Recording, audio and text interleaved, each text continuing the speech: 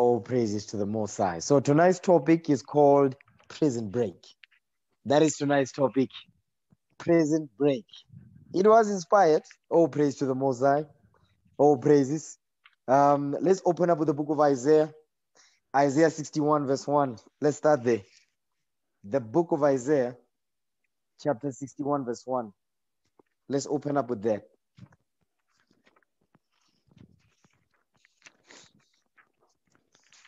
Isaiah chapter 61 verse 1. Come on.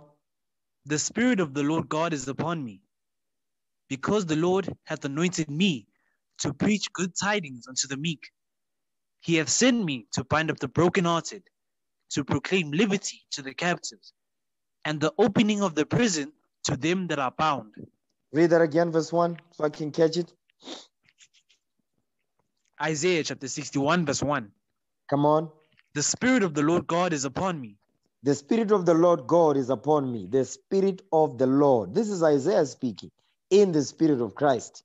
He's saying the Spirit of the Lord God is upon me. Okay, come on. Because the Lord hath anointed me to preach good tidings unto the meek. So the Spirit of the Lord was upon Isaiah to preach good tidings unto the meek. Okay, the word tidings means news. Good news. Word tiding means news. To preach good tidings unto the meek. Go ahead. He hath sent me to bind up the brokenhearted, to proclaim liberty to the captives, Read. and the opening of the prison to them that are bound. And the opening of the prison to them that are bound. So guess what? What the Spirit of the Lord that was upon Isaiah back then is the same Spirit that is upon us this day. As we go out to the streets to wake our people up, that's the same thing that our forefathers was doing back then. Give me the book of Luke chapter 4 verse 18. Luke 4 verse 18. Watch this.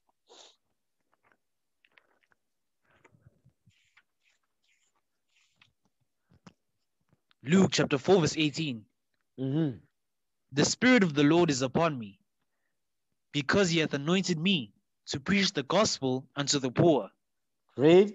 He hath sent me to heal the brokenhearted, to preach deliverance to the captives, and recovering of sight to the blind. Read. To set at liberty them that are bruised. You see that thing? To set at liberty. To set at liberty, meaning what? Salvation, deliverance to them that are bound, them that are bruised, them that are oppressed, them that are crushed always. Okay? So what Christ is saying here is the same thing that Isaiah said, because he was quoting Isaiah. Go back to Isaiah 61 verse 1. Isaiah chapter 61 verse 1. Come on. The Spirit of the Lord God is upon me. Stop right there. The Spirit of the Lord God is upon me. Okay, what is the Spirit of the Lord that was upon Isaiah? Give me that in John 6:63. Let's see what is the Spirit of the Lord that was upon Isaiah, so that he can go out there and teach good tidings to the meek. Okay, read what you got. John 6 verse 63. Come on. The book of John chapter 6 verse 63. Read. It is the Spirit that quickeneth. It is the Spirit that quickeneth. The word quickeneth means changes, born again. It is the Spirit that quickens you, the Spirit that changes you. Go ahead. The flesh profiteth nothing. Your flesh doesn't profit you nothing, because your flesh, guess what? Your flesh will cause you to sin, because your flesh lusts after many things. You understand? But the Spirit will change your flesh to obey your mind when your mind is according to the laws of God. Read. The words that I speak unto you, they are spirit and they are life. You see that thing? The words that I speak unto you, they are spirit and they are life. So the words that Christ spoke unto us, that's the Spirit he's talking about, that was put upon Isaiah. Okay? Give me Romans 7 verse 14. Romans chapter 7 verse 14. Romans chapter 7 verse 14. For we know that the law is spiritual. The laws of God is spiritual. So when it says the Spirit of the Lord was upon me, the laws of God was upon him. You understand? The Spirit of Christ which is the law, was upon him to take the same spirit and go and declare it to the captives. Okay, the children of Israel scattered among all nations as slaves, serving captivity in those lands. South Africa is one of those lands. Okay, read that again, verse 14. Romans chapter 7, verse 14. Read. For we know that the law is spiritual, Mhm. but I am carnal, sold under sin. So now the law is spiritual. You understand? The laws of God is spiritual. Watch this. Give me Wisdom of Solomon, chapter 7, verse 7. Wisdom of Solomon, chapter 7 and verse 7.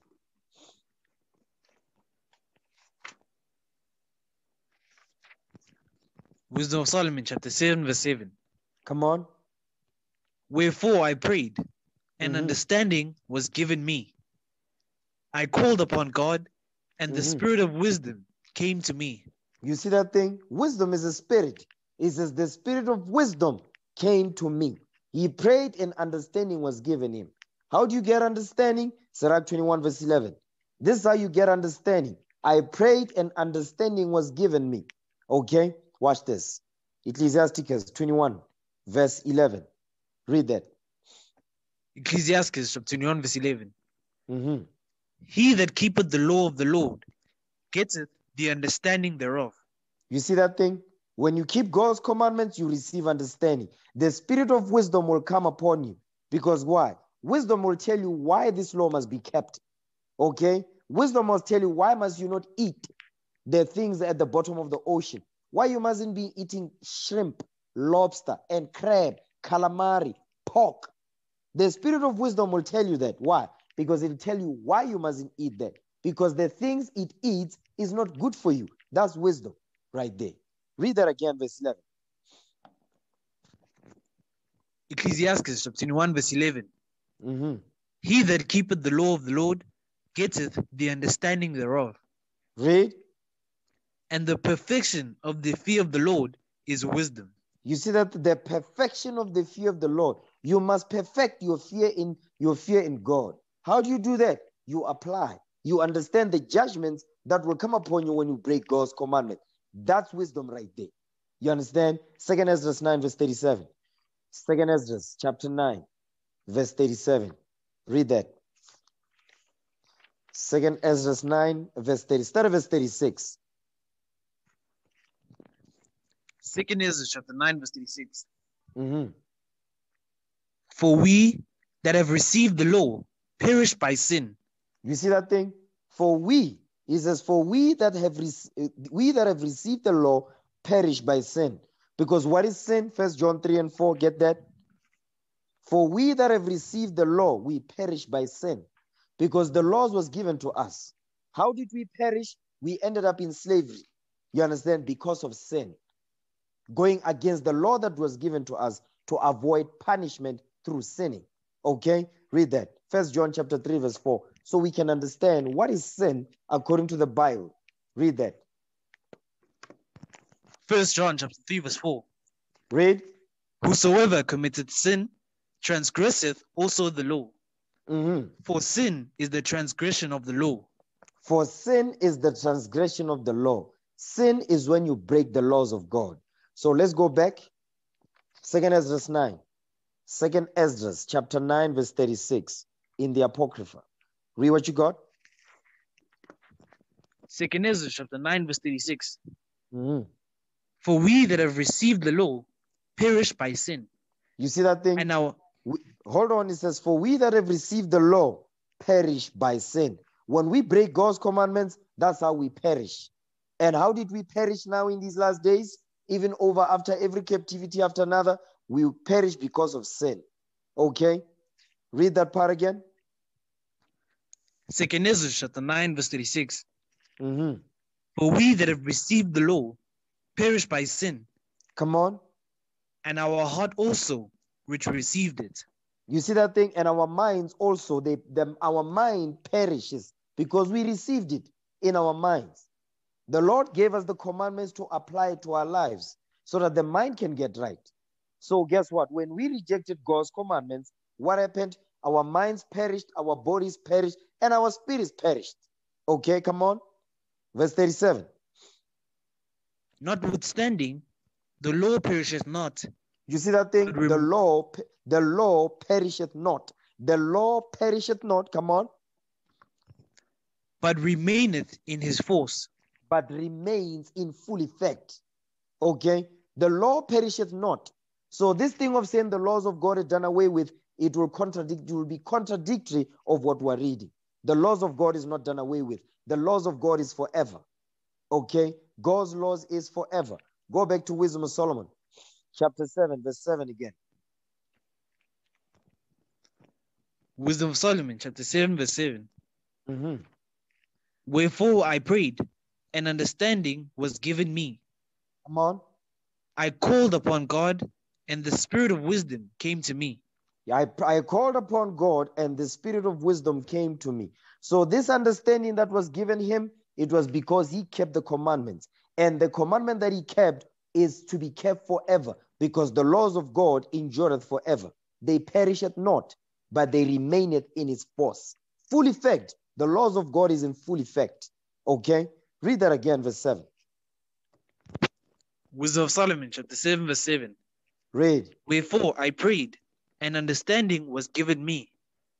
I called upon God, and the spirit of wisdom came to me. So that spirit of wisdom is the same spirit that was on Isaiah, is the same spirit that is upon us this day, which is the spirit of Christ. Okay? Now go back to where he was at now. Isaiah 61 verse 1. Now that we have a better understanding of what Isaiah is talking about, let's go back to Isaiah now. 61 verse 1.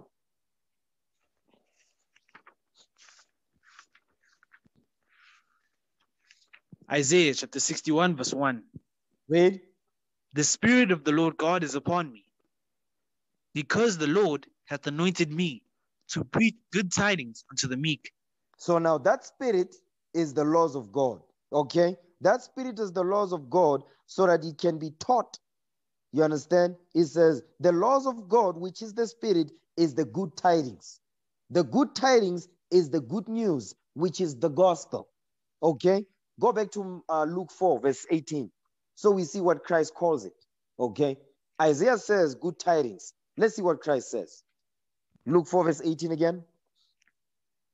Luke chapter 4, verse 18. Come on. The Spirit of the Lord is upon me, because he hath anointed me to preach the gospel unto the poor. You see that thing? The gospel. The gospel. So the good tidings is the gospel. You understand? The good tidings is the gospel, which is the good news. Give me the book of Acts, chapter 13, verse 31. Acts 13, verse 31.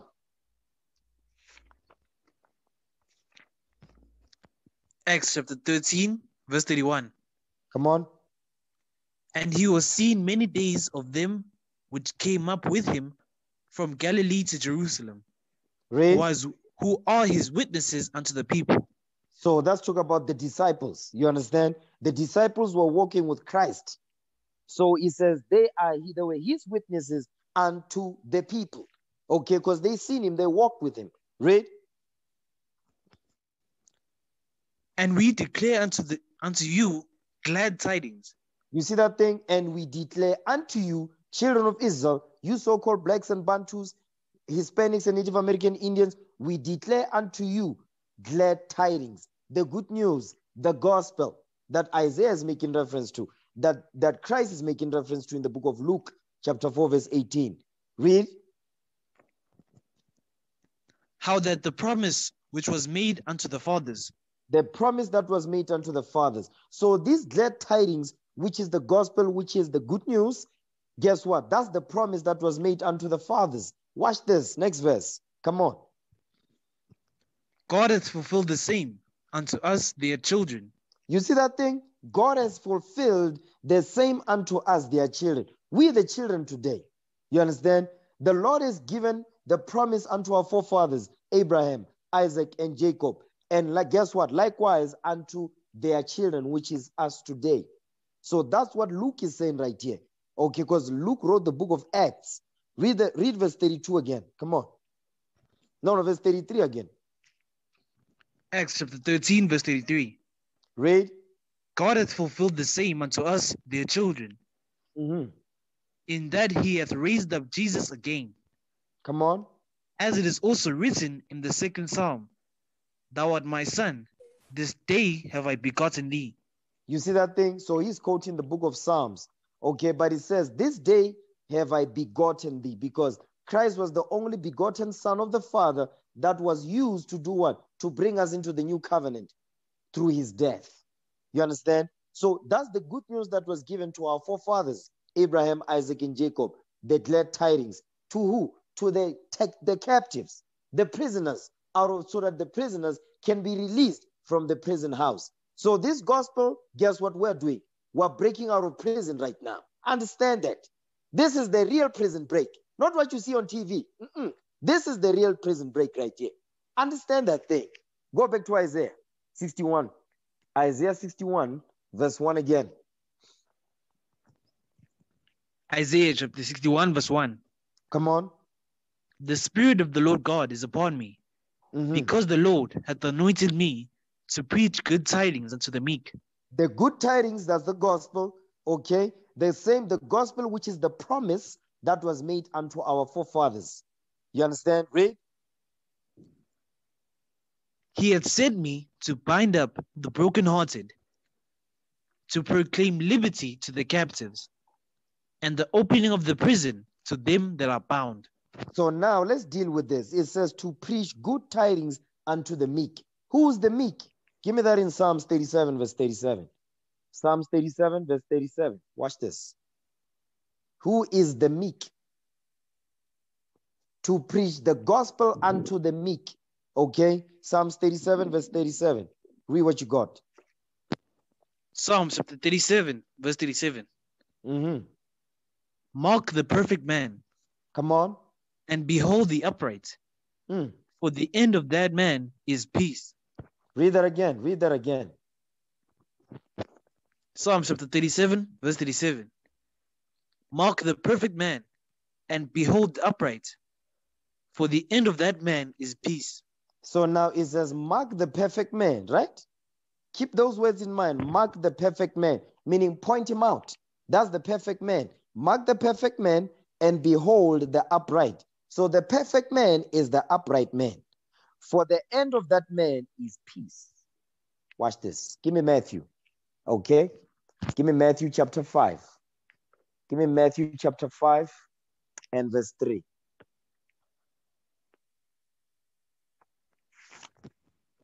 Matthew chapter 5, verse 3. Blessed are the poor in spirit, for theirs is the kingdom of heaven. Read that again. Matthew chapter 5, verse 3.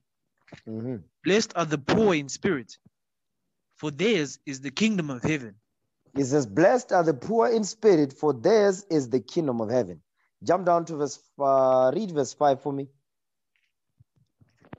Verse 5. Blessed are the meek, for they shall inherit the earth. It says, blessed are the meek, for they shall inherit the earth. So now you've got the meek. The Lord says, blessed are the meek, for they shall inherit the earth. Blessed are the poor in spirit, for theirs is the kingdom of heaven. Now watch this. Go back to Psalms 37, 37 again. Psalms 37, verse 37. Mark the perfect man. Come on. And behold the upright. For the end of that man is peace. The end of that man is peace. Now watch this. Give me the book of 1 Kings, okay? 1 Kings chapter 8, verse 61. It says, mark the perfect man. Mark the perfect man. Remember, don't forget, it says, blessed is the meek, for they shall inherit the earth. Okay? Watch this. Read that. 1 Kings chapter 8, verse 61. 1 Kings chapter 8, verse 61. Let your heart, therefore, be perfect with the Lord our God. Come on. To walk in his statutes and to keep his commandments as at this day.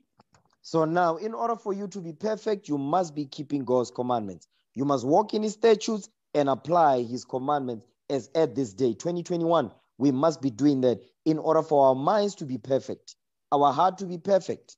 Okay, so don't let nobody tell you, no, nobody can be perfect. No, that's a lie, because that the Bible says we must be perfect. And the Bible teaches us how we can be perfect.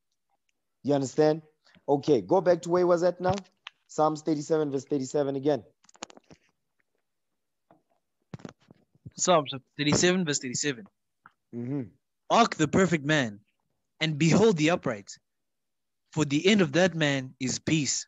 So the perfect man is the man that keeps the commandments, as we read in 1 Kings.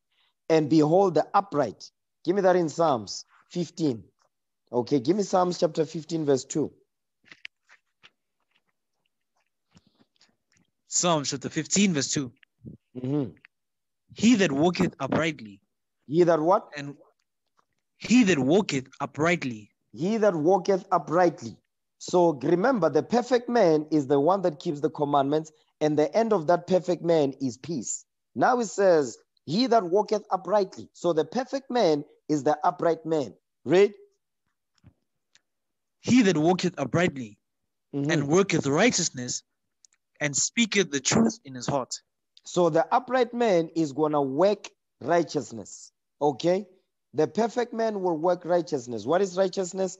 Give me that now. In Deuteronomy 6:25. He that walketh uprightly and worketh righteousness and speaketh the truth in his heart. Read that. Deuteronomy chapter 6, verse 25. Deuteronomy chapter 6, verse 25. Come on. And it shall be our righteousness, Mm-hmm. if we observe to do all these commandments before the Lord our God, You see as that he thing? hath commanded us. As he has commanded us. So the righteousness that the Lord is talking about is keeping his commandments. You understand? So the Bible keeps saying the same thing over and over.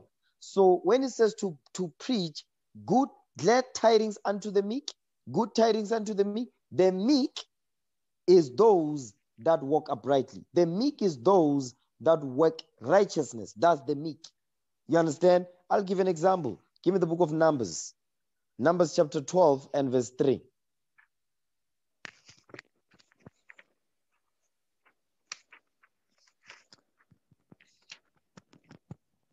Numbers chapter 12, verse 3. Mm-hmm. Now the man Moses was very meek, above all the men that were upon the face of the earth.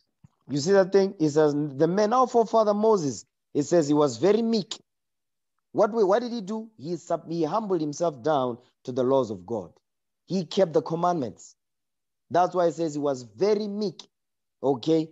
He humbled himself down to what this Bible says. That's why it says very meek. He didn't put up a fight when the Most High God was teaching him. Okay? So it says, above all men which were upon the face of the earth. You really need to think about that statement. Okay? Moses was very meek above all the men on the earth during his time. That's some heavy stuff right there. That means the Lord saw the Spirit in Moses even while he was in Egypt, in what? Following the customs of the Egyptians and so forth.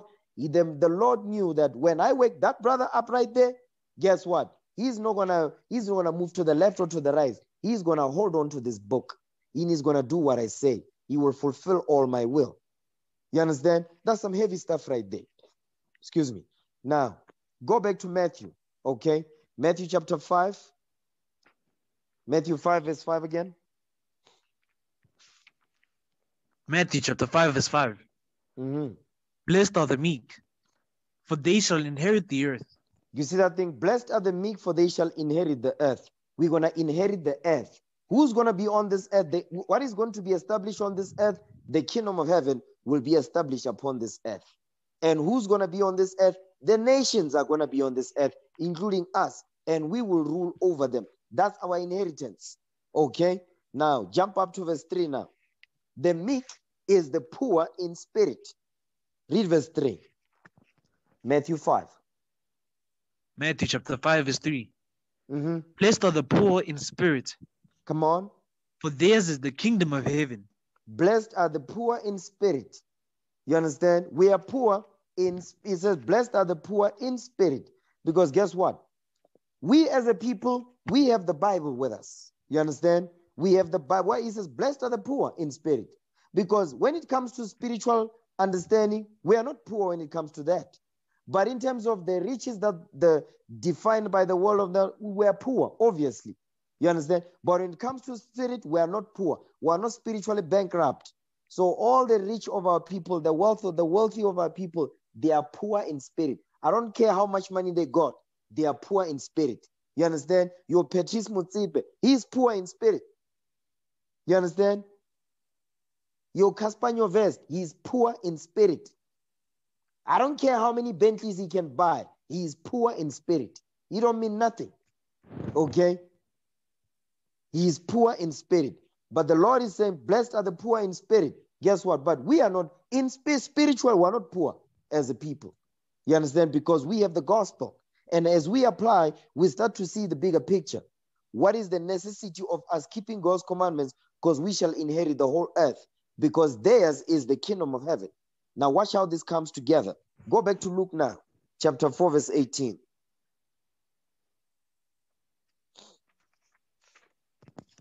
Luke chapter 4, verse 18.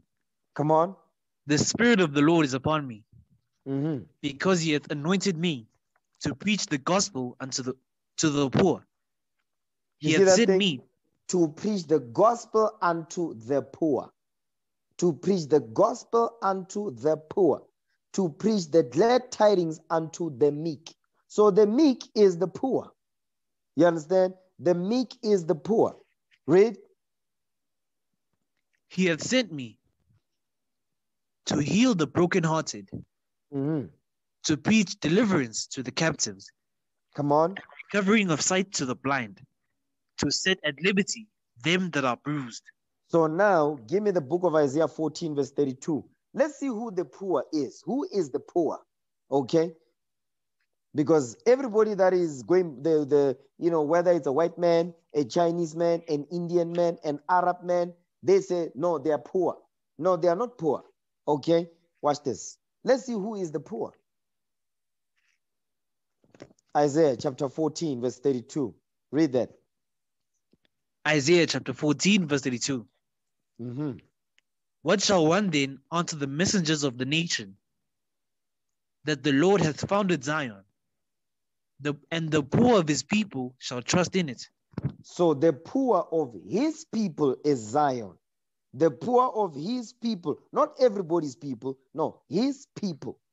Okay? The poor of his people shall trust in it. So the Lord has founded Zion. So the poor is Zion, which is Israel.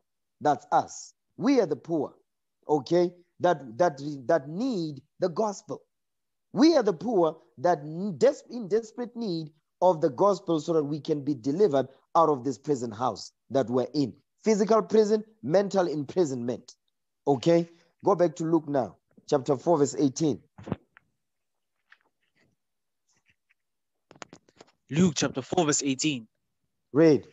The Spirit of the Lord is upon me, because he hath anointed me to preach the gospel to the poor. You see that thing? So the gospel must be taught to the poor. The gospel must be taught to the poor. Okay? Watch this. Give me Matthew 11, verse 5. The gospel must be taught to the poor, to the meek. The meek and the poor is making reference to the same people. Okay? Matthew chapter 11, verse 5. Watch this. Matthew chapter 11, verse 5. Come on. The blind receive their sight, Mm-hmm. and the lame walk. Come The on. lepers are cleansed, and the deaf hear. And the dead are raised up, and the poor have the gospel preached to them. You see that thing? And the poor have the gospel preached to them.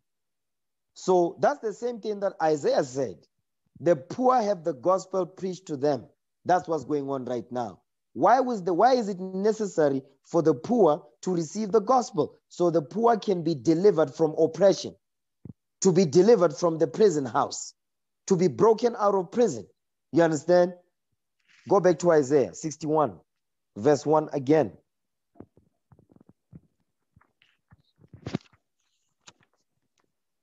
Isaiah chapter 61, verse 1.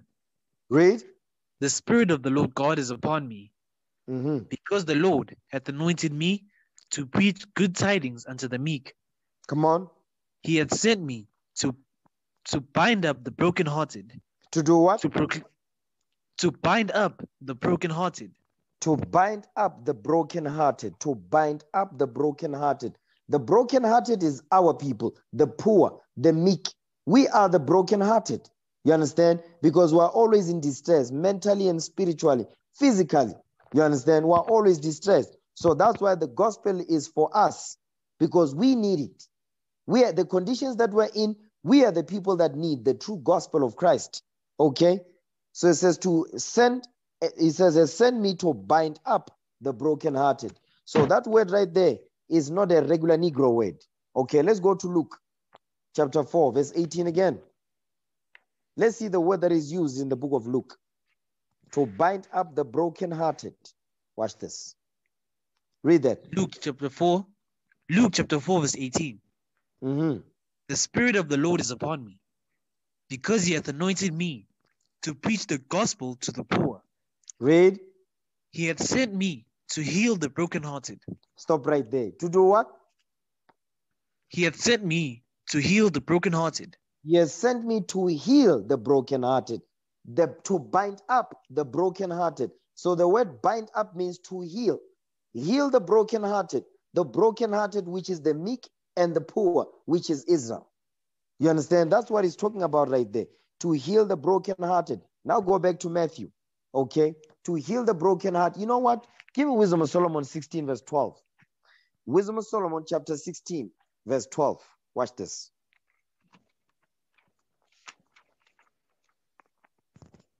Wisdom of Solomon chapter 16, verse 12. Mm-hmm. For it was neither herb nor mollifying plaister that restored them to health, Come on. but thy word, O Lord, which healeth all things.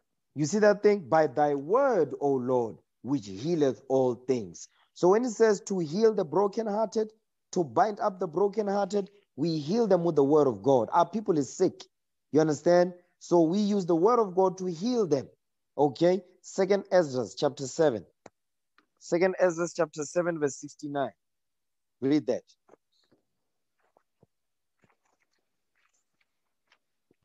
Second Ezra chapter 7, verse 69. Mm-hmm. And being judge, if he should not forgive them that are cured with his word. That are what? And that are cured with his word. That are cured with his word. So what's going to cure the brokenhearted? The word of God. That are cured. So the word of God is a cure. The word of the Most High God is a cure. You know, when you go to the hospital, they give you medication. They say, no, it's a treatment. It's not a cure. It's a treatment. But the word of the Most High, that's a cure. That's some heavy stuff right there. Let that sink in. Let that sink into your ears, like it says in Luke 9:44. Let it sink into your spirit. Okay? Read that again. Second Ezra chapter 7, verse 69. Mm-hmm. And being judge, if he should not forgive them that are cured with his word. You see that thing? And that are cured with his word. Read. And put out the multitude of contentions. You see that thing? And put out the multitude of contentions. Because the contention is the maliciousness that is in our minds. The word of God is a cure to get rid of those things. You understand? The word of God is not treatment, is a cure. Period. That's heavy right there. That is heavy. Okay? Watch this. Go back to Isaiah 61. Okay? Isaiah 61 and verse 1 again. Isaiah chapter 61, verse 1. Come on. The Spirit of the Lord God is upon me, Mm-hmm. because the Lord hath anointed me to preach good tidings unto the meek. Uh-huh. He hath sent me to bind up the brokenhearted. You see that thing? To heal the brokenhearted with what? The Spirit that was upon him. The good tidings that he was bringing to the people that are in the prison house. Go ahead. To proclaim liberty to the captives. You see that thing? Liberty to the captives. Deliverance. Salvation. Freedom from captivity. That's what liberty is. Because we're in slavery right now. Give me that in Baruch. Okay? But we are yet this day. Give me that thing. Baruch 3. I believe it's verse 8. Read that.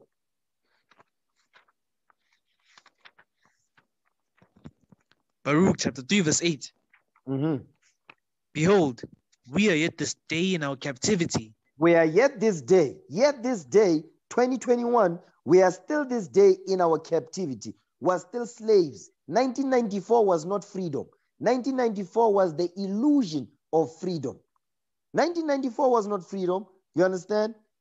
They gave us an illusion of freedom so our people do not fight for deliverance. That's what 1994 was. 1994 was a crumb that fell from the white man's table. You understand? And the black man was used to perpetrate that thing. Now look where we at. Okay? Read that again. Verse 8. Baruch chapter 3 verse 8. Mhm. Behold, we are yet this day in our captivity. Read. Where thou hast scattered us. Where for thou a hast reproach. scattered us. Hold on. Where thou hast scattered us. The Lord scattered us among these nations. You understand? The Lord has scattered us among all the nations on earth. Watch this. Hold this. Give me the book of Tobit. Okay? Tobit chapter 13. Tobit chapter 3. Is it 3? Let me see. Now 13. Tobit 13 verse 3. Read that.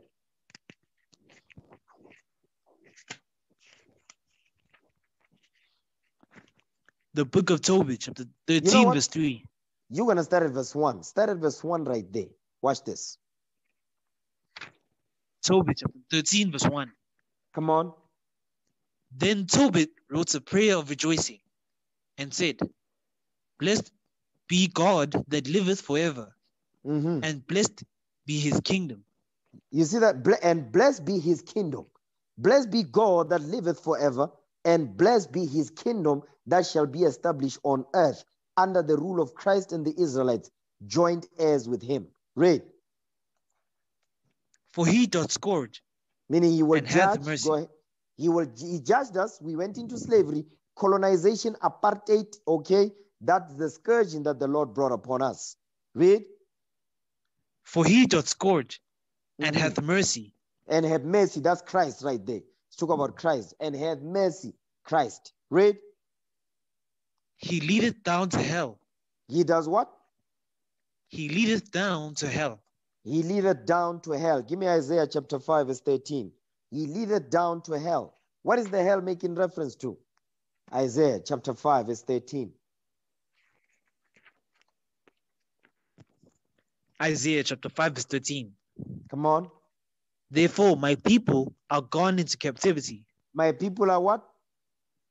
My people are gone into captivity. My people are gone into captivity. Jump down to verse 14. Verse 14. Therefore hell hath enlarged itself. You see that thing? My people is gone into captivity, slavery. Therefore hell hath enlarged herself.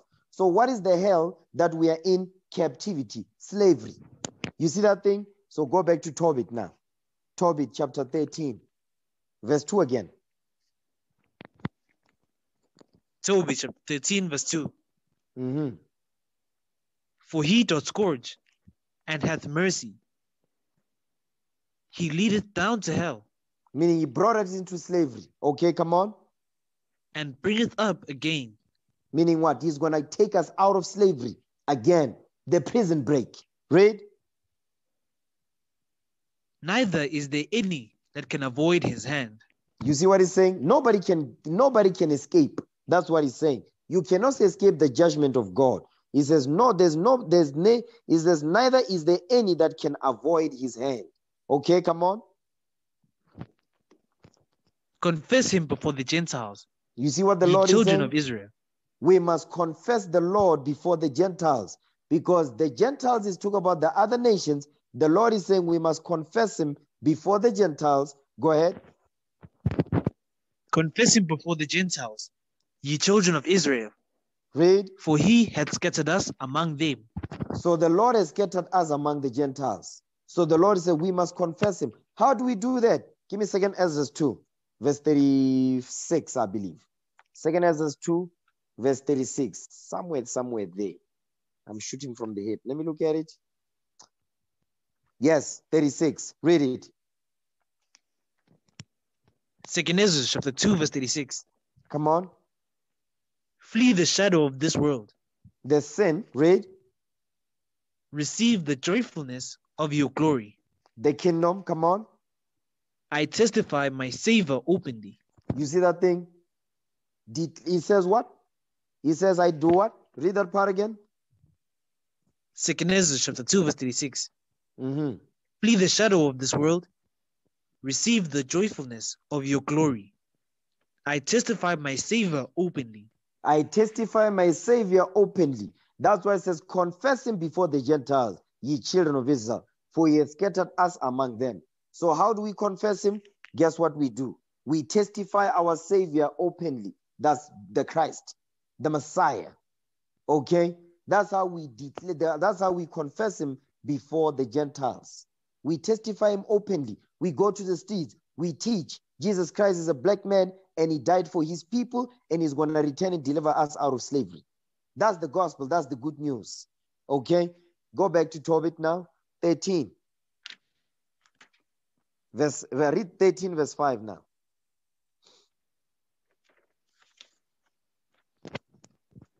Tobit chapter 13, verse 5.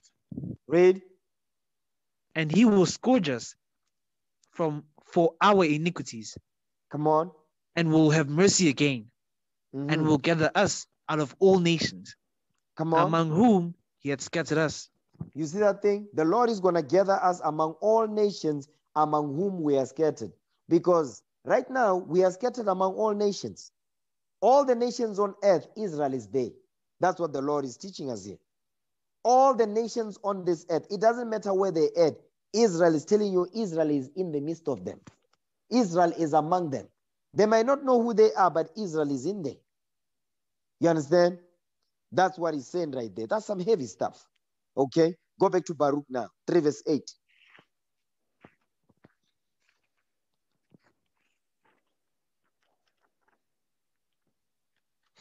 Baruch chapter 3 verse 8. Behold, we are yet this day in our captivity, where thou hast scattered us. Read. For a reproach and a curse. The curse is what is written in Deuteronomy, the 28th chapter, verse 15 to verse 68. Go ahead. And to be subject to payments. Come on. According to all the iniquities of our fathers, which departed from the Lord our God. You see that thing? So the reason why we are yet this day in our captivity is because we broke the laws of God. Is because we broke God's commandments. We didn't hearken unto the voice of the Lord our God. That's why we are yet this day in our captivity. But in his mercy, he is delivering us out of captivity, starting with the spiritual deliverance first. Spiritually, we must be delivered first and foremost. Then comes the physical deliverance when the Lord returns. Before the Lord returns, spiritually, we must be delivered. We must come out of Christianity. We must come out of the Christian church. We must come out of those things. Jehovah's wickedness, Seventh-day disadvantage, Bazalwani, ZCC, the apostolic, whatever, let's say Pentecostal, all Roman Catholic Church. We must come out of that garbage. We must come out. Buddhism, we must come out of worshiping Buddha. We must come out of Islam, worshiping a rock called Allah. We must come out of those things. That's the physical, that's the spiritual deliverance that we must be delivered from. Because those things is the reason why our people are bugged out. Is the reason why our people is sick, okay? Mentally and spiritually and physically as well. Go back to Isaiah 61, verse 1 again.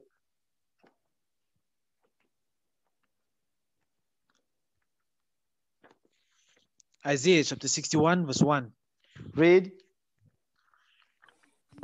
The Spirit of the Lord God is upon me, because the Lord hath anointed me to preach good tidings unto the meek. Go ahead. He hath sent me to bind up the brokenhearted, to proclaim liberty to the captives, and the opening of the prison to them that are bound. You see that thing? The opening of the prison to them that are bound, to proclaim liberty to the captives. Meaning what? Freedom. We must teach our people freedom. Because right now, give me that in John 8, verse 32. John 8, 32. Because as a people, we are not free. Okay? We are not free as a people. We are yet this day in our captivity. That's why the Spirit of the Lord will be upon the prophets in these last days, which is what's happening right now, to teach the gospel to the captives. You understand? Freedom to the captives. Okay?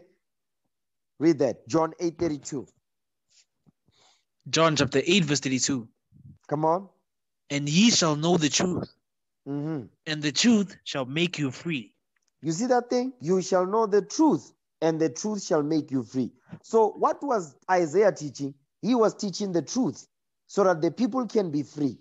Guess what Christ was teaching? The truth so the people can be free. So it is today. Today we are teaching the truth so our people can be freed from the lies that is what? That they are imprisoned by. Because right now our people are imprisoned by lies. Right now our people are in chains because of these lies that they are teaching them in the Christian churches, in the political parties. You understand? So those lies have our people imprisoned.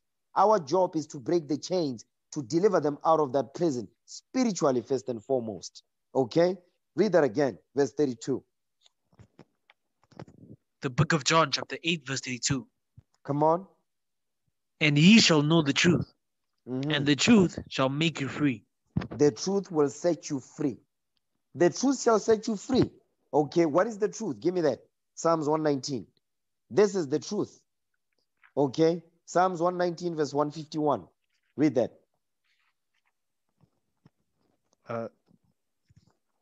Psalms 119 verse 151. Come on, pay attention. Psalm chapter 119, verse 151. Come on. Thou art near, O Lord. Mm-hmm. All thy commandments are truth. And all thy commandments are truth. All thy commandments are truth. Okay? So what is the Lord teaching us? The commandments of the Most High God. That's the truth that will set you free from slavery, from the lies of Christianity, from the lies of being taught white Jesus, believing that Jesus is white, when Jesus is black according to the Bible, when God is black according to the Bible, when the Jews are black according to the scriptures, and the kingdom of heaven belongs to us and our children, as we read in the book of Acts chapter 13, verse 33. Understand that thing. So guess what? Go back to John 8, verse 32 again. John chapter 8, verse 32. Read. And ye shall know the truth, Mm-hmm. and the truth shall make you free.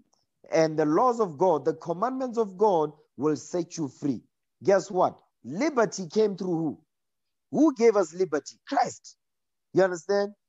Jump up to verse 36. Who gave us the liberty? Christ did that thing. Read that. John chapter 8, verse 36. Come on. If the Son therefore shall make you free, ye shall be free indeed. You see what he's saying? If the Son, who's the Son? Christ. He is the Son of God. He says, if the Son of God shall make you free, you shall be free indeed. Meaning what? No more captivity, no more slavery. You're going to be free forever because you're going to be ruling all nations on earth forever. That's why he's saying what he's saying right there. John 14, verse 6. Watch this. If the Son therefore shall make you free, you shall be free indeed. Read what you got. John chapter 14, verse 6. Uh-huh. Jesus said unto him, I am the way, the truth, and the life. No man cometh unto the Father but by me. You see what he's saying? I am the way. The way to the kingdom, you have to go through Christ. He is the mediator of the New Testament. Okay? Then it says, and the truth. He is the law. You understand? And the life, the everlasting life, you're going to get it through him. That's what he's saying right there. That's some heavy stuff. That's why it says, if the Son therefore shall make you free, you shall be free indeed. And that's what we're reading here. No man can cometh unto the Father but by me. He is the way to get there. So if you go do it through Christ our Lord and Savior, you're going to be free indeed, meaning for real. Not 1994. 1994 was not indeed. 1994 was not for real. No, that was a lie. That's why today we're still in slavery. Okay, our people are hungry. They are stealing food. You see what I'm saying? Our people are thirsty. They're looking for water. They are stealing water now. Okay, that's how bad it has gotten. So are we free? No, we're not free. We're still living in the ghettos, in them cuckoos. You know, no electricity and all of that. Are we free? No, we are not free. We're still slaves this day. And our people don't learn. They're still crying to the government, hoping that the government is gonna deliver them from these conditions. No, they are not going to do it. And they're not going to tell the people that we will not do it. They'll just be stalling, pushing the carrot to the next spot. You understand? Giving our people false hope, vain hope. Our job is to bring the good news to our people so our people can have something that is real for once in their life. You understand? Once and for all, the ultimate truth, the way that is going to get you deliverance and to rulership of all nations on earth. This is what our people need. The laws of God, the gospel, not politics. You understand? They don't need none of that. They need the word of the Most High. Watch this. Go back to Isaiah now, 61. Isaiah 61 and verse 1 again. Isaiah chapter 61 verse 1. The Spirit of the Lord God is upon me, Read. because the Lord hath anointed me to preach good tidings unto the meek. Read. He hath sent me to bind up the brokenhearted, to proclaim liberty to the captives, Come and on. the opening of the prison to them that are bound. You see what he's saying? To proclaim liberty to the captives and the opening of the prison to them that are bound. As a people, we are bound. You understand? Bound, we are oppressed. Bound, we are bruised. Go to Luke now, 4 verse 18.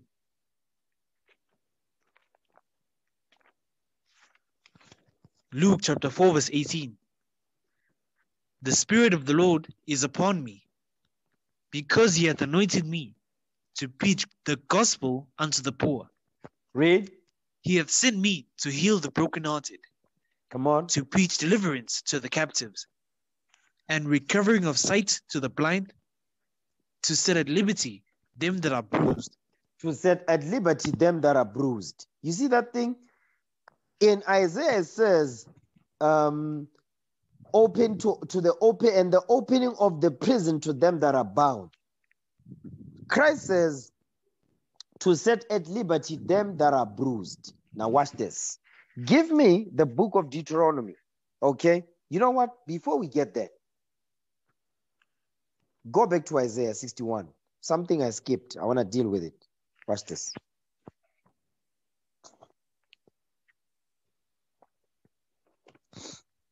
Isaiah chapter 61 verse 1. Mm-hmm. The Spirit of the Lord God is upon me. I need you to put some power in your reading. Come on. Isaiah chapter 61 verse 1.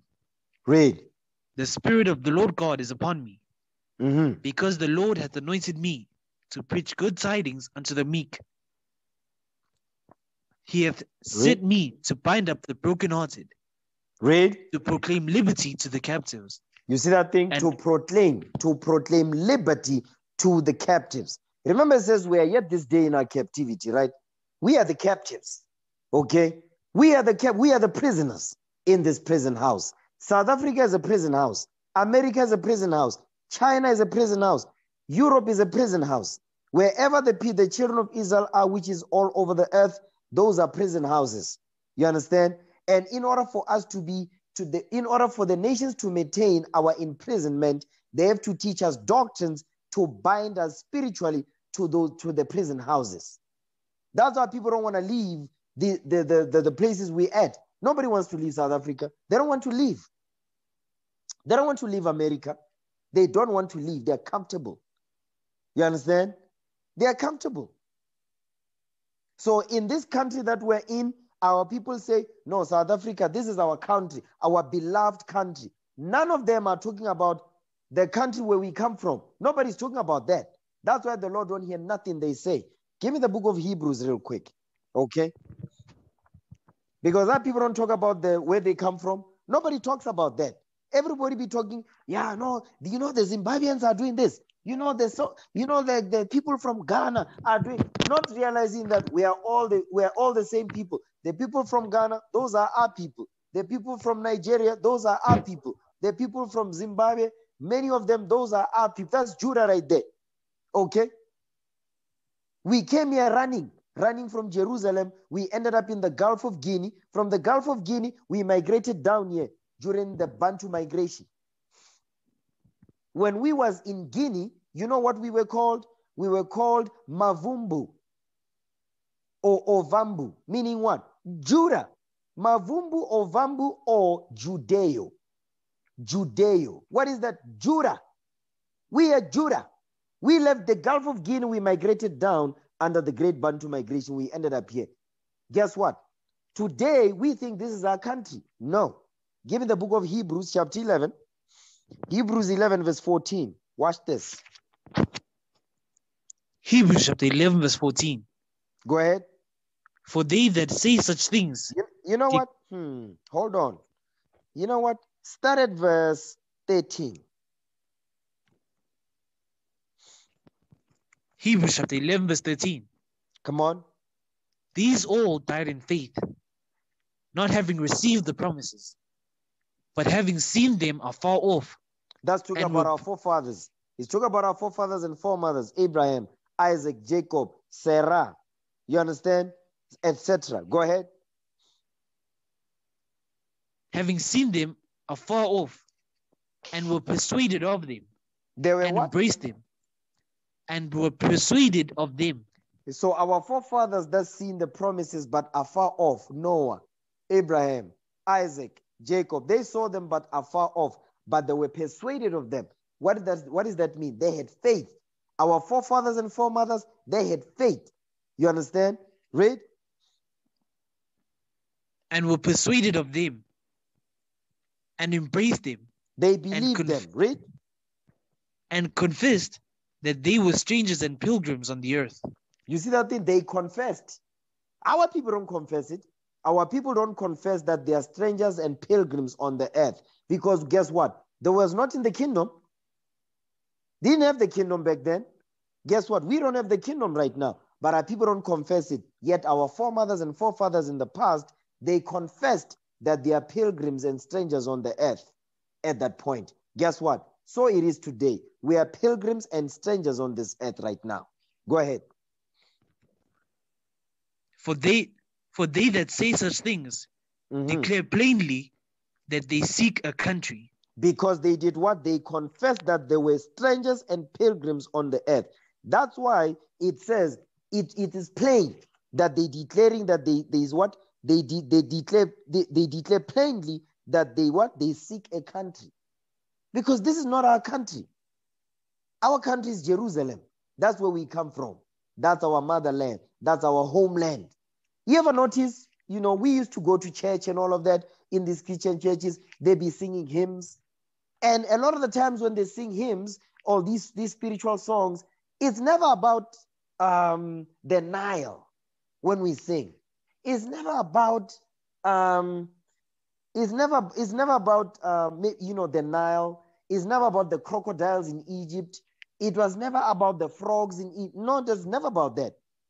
Even today, we'll be saying, Jerusalem, Jerusalem. What is that? What do you think that is? Because in the spirit, we know where we come from. You see that thing? Even in the churches that we be in the, those little church boys, we be running around, it just be singing and all that. Yes, those songs that we would sing, it was always about Jerusalem. I remember there was a song, Elijah. Elijah is Elijah. Okay, we used to sing about Elijah. You understand? Elijah was taken. Elijah with his cut. You understand? We would sing about that thing. Koloya Elijah. We would sing about the chariot of Elijah. Where do you think that comes from? Because it's in the spirit. Okay? When I was a child, I used to sing that thing, man. Elijah with his chariot. When you read the book of 2 Kings, when Elijah was taken up, you understand, with a chariot of fire and horses of fire, when he gave his mantle to Elisha, you understand? That right there. Read that thing again. You're taking me back now. Read that thing again. Hebrews 11, verse 14. Hebrews chapter 11, verse 14. Read what you got. For they that say such things declare plainly that they seek a country. Declare plainly that they seek a country. You understand? We make it plain that we seek a country. Our people, when they march, they do it, because when our people get frustrated, this is what they do. they march, they toy, they burn buildings, they loot. That's what they do. Okay? Because that's their way of voicing out their frustrations, because they have put their trust in man. Now, when that man does not deliver, guess what they do? They retaliate, they loot, they destroy, they march, you understand? And they be setting things on fire to get the attention of the people they voted in government. You understand? Read. Verse 15. And truly, if they had been mindful of that country from whence they came out, come on, they might have opportunity to have returned. You see that thing? It says, if they have been mindful of that country from whence they came out. Right now, our people are not mindful of the country we come from. They are not mindful of that. Everybody's just thinking, yeah, me, I'm from Limpopo. Yeah, no, you're not going to destroy our mall in Limpopo. You listen, our people, like, we've been conditioned to think small. We've been conditioned to think like a slave. Now the Bible is the Lord is what? Is delivering us out of this prison house. You understand? This Bible right here is a blueprint. You remember that show on TV, Prison Break? That boy, Michael Scofield, he had tattoos on his body. And that was the blueprint on how to get out of that prison house, out of that prison. Guess what? This Bible right here, that's the blueprint that was on his body. That's it right there. That's metaphorically, that's what it represents. The Lord has given us the blueprint on how to come out of this thing. The real prison break. Okay? Some heavy stuff, man. Read it again. Hebrews chapter 11, verse 15. And truly, if they had been mindful of that country from whence they came out, they might have had opportunity to have returned. You see that thing? Hold this. Give me the book of Galatians 4, verse 26.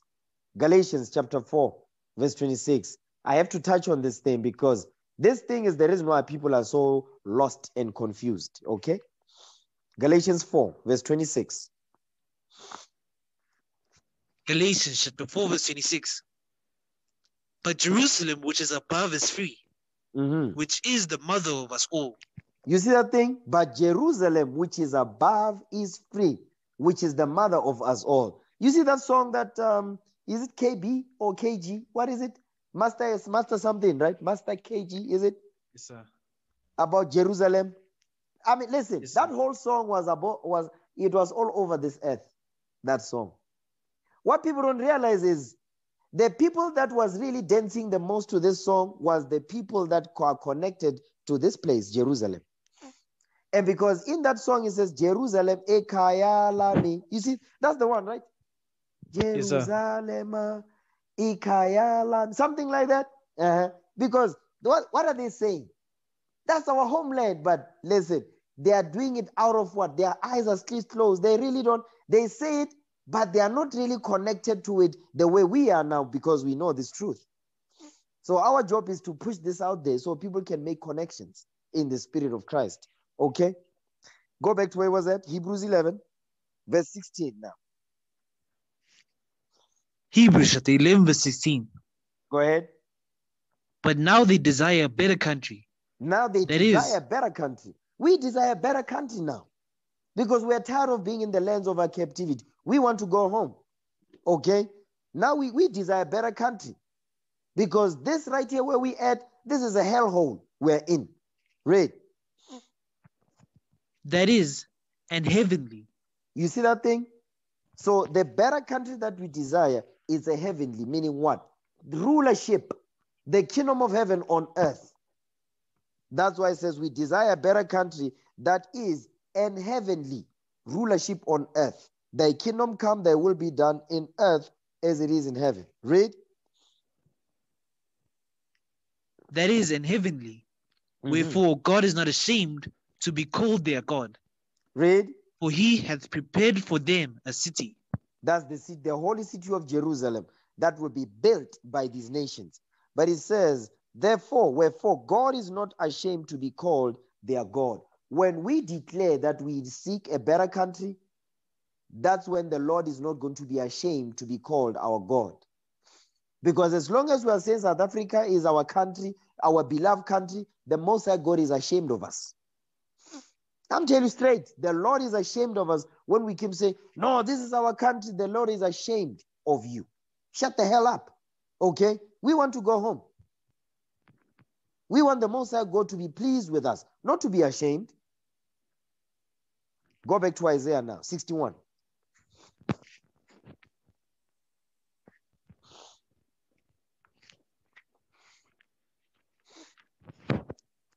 Isaiah chapter 61 verse 1. Come on. The Spirit of the Lord God is upon me, because the Lord hath anointed me to preach good tidings unto the meek. Come on. He hath sent me to bind up the brokenhearted, to proclaim liberty to the captives, Read. and the opening of the prison to them that are bound.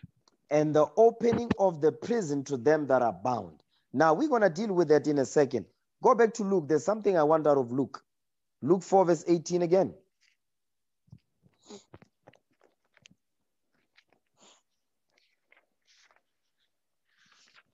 Luke chapter 4 verse 18. Read. The Spirit of the Lord is upon me, because he hath anointed me to preach the gospel unto the poor. Come on.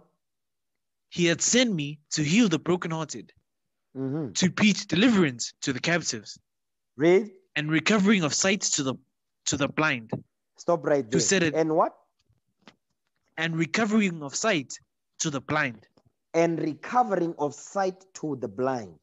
Because guess what? This gospel, the job of this gospel, right? When we go out there to teach it to our people, to deliver them out of these prison houses, is to recover sight to them. Because our people is blind. Our people don't see what they are looking at. They don't know what they are looking at. Because their spiritual eyes are closed. You understand? So they see with physical eyes. So our job is to go out. When we go out there, we open our people's spiritual eyes. That's why when we read Revelation 1, verse 14 and 15. They know about the verse, but they don't understand to know what it means. Because some of them, they even say, yeah, he's got woolly hair. But they can't tell you, okay, he's black. No, they can't, because their eyes are closed. They read Genesis 2, verse 7, when it says, God formed man out of the dust of the ground. They read it, but they don't know. Because their minds is closed. Their eyes is closed. They can't say, they are unable to see that actually Adam was a black man. Adam was created from the soil. They can't see that. So, because a lot of the times when we go to camp, brothers be taking these scriptures. No, I know that already. No, the people don't know it. So Genesis 2 verse 7, those are heavy scriptures. Why? Because it opens the minds of our people. Because when they see it, listen, Genesis 2 verse 7, what? The Lord God formed man of the dust of the ground. The minute you ask them, what is the color of the dust of the ground? Boom, right there. It closes the deal. Oh, wait a minute. No, it looks like me. So what was Adam? He was black. You see that?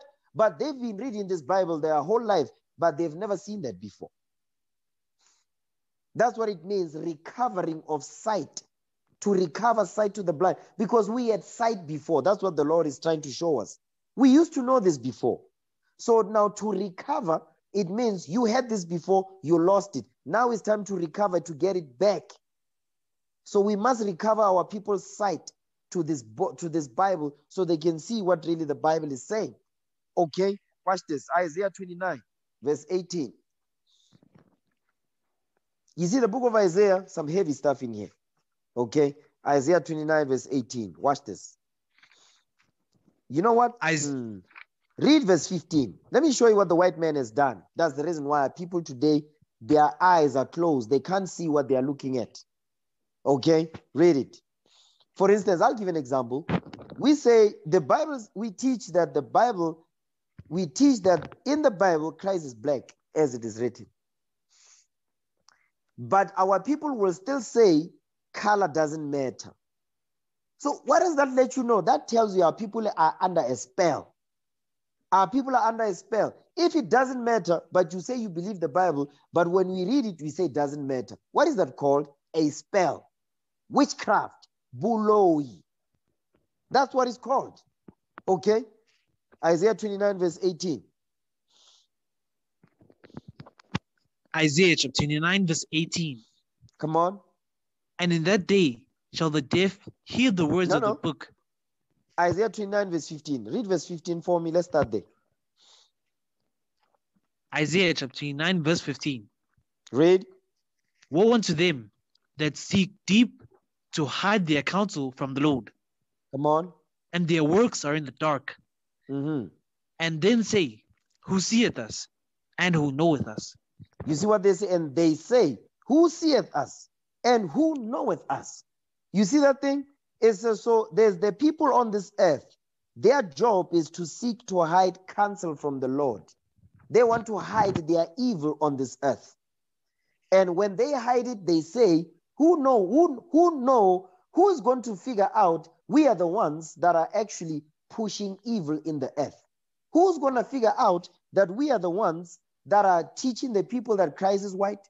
Who's going to figure out that the reason why we are doing that is to hide the fact that Christ is actually black in the Bible? You see that thing? So when they teach our people in the Christian church saying, no, you are Gentiles, who's doing that? The white man is doing that to make sure that our people are lost. That's his job, by the way. So now, and after they do it, you see what they say to themselves among themselves. It says, and they say, who seeth us? Who knoweth us? Who's going to figure out that we are the ones that are responsible for this evil that is happening on this earth? That's what they ask themselves, because in their minds, nobody's going to figure this out. But the Most High God, the secret weapon of the Lord is the prophets this day. The people that nobody think of that we can accomplish nothing, we are the same people that the Lord will wake up, and we're going to teach the gospel to our people and wake them up. Understand that? Watch this. Give me that in First Maccabees. I want to show you because it says, who seeth us? Who knoweth us? Watch this. The white man, this is what he says in his mind. First Maccabees chapter 1. First Maccabees chapter 1 and verse 9. Start at verse 7. So this is during the time of the Greeks, okay? The Greeks, white people. First Maccabees 1 verse 7. First Maccabees chapter 1 verse 7. So Alexander reigned 12 years and then died. Okay, come on. And his servants ruled everyone in his place. Mm-hmm. And after his death, they all put crowns upon themselves. That's Alexander's generals. When it says crowns, they parted his kingdom among them. That's why it says crowns there. Go ahead. So did their sons after them many years. Mm-hmm. And evils were multiplied in the earth. What did he say? And evils were multiplied in the earth. And evils were multiplied in the earth. So what is the Lord telling you? He's telling you that when the white man took power in 331 BC under the Greeks, it says evils were multiplied on this earth. So because in the history, they teach us that the civilization started with the Greeks. No. When the Greeks took over, it says evil was multiplied on this earth. When the white man took over, it says evil was multiplied on this earth. So when they say, who knoweth us? Who seeth us? Guess what? Because they are trying to hide the fact that the reason why there's evil on this earth is because of them. That's some heavy stuff right there. Okay? Go back to Isaiah 29. Verse 16 now. This is how deep the evil goes. Watch this. Verse 16. Isaiah chapter 9 verse 16. Read. Surely your turning of things upside down shall be esteemed as the potter's clay. You see what he's saying? He says, surely your turning of things upside down. So this white man has turned everything upside down because they teach that the Bible is for everyone. They teach that Christ died for all men. They teach that Christ is white. You understand? And they teach that God is white. That's what they teach. And they teach that we are good for nothing black people. We are kafirs, we are darkies, we are monkeys, we are baboons. That's what they call us. Okay? So they turn things upside down. Right is wrong, wrong is right. Now men can sleep with men, women can sleep with women. It's all good in white Jesus. So they are the ones that are turning things upside down. They say they are the Jews. That's why they say Jewish people in Israel, white people. You see that thing? They've turned things upside down and they use the media to push that stuff out. And our people believe media. They don't believe the facts. They don't believe the Bible, but they believe the lies that is pushed by the media. Okay? Read.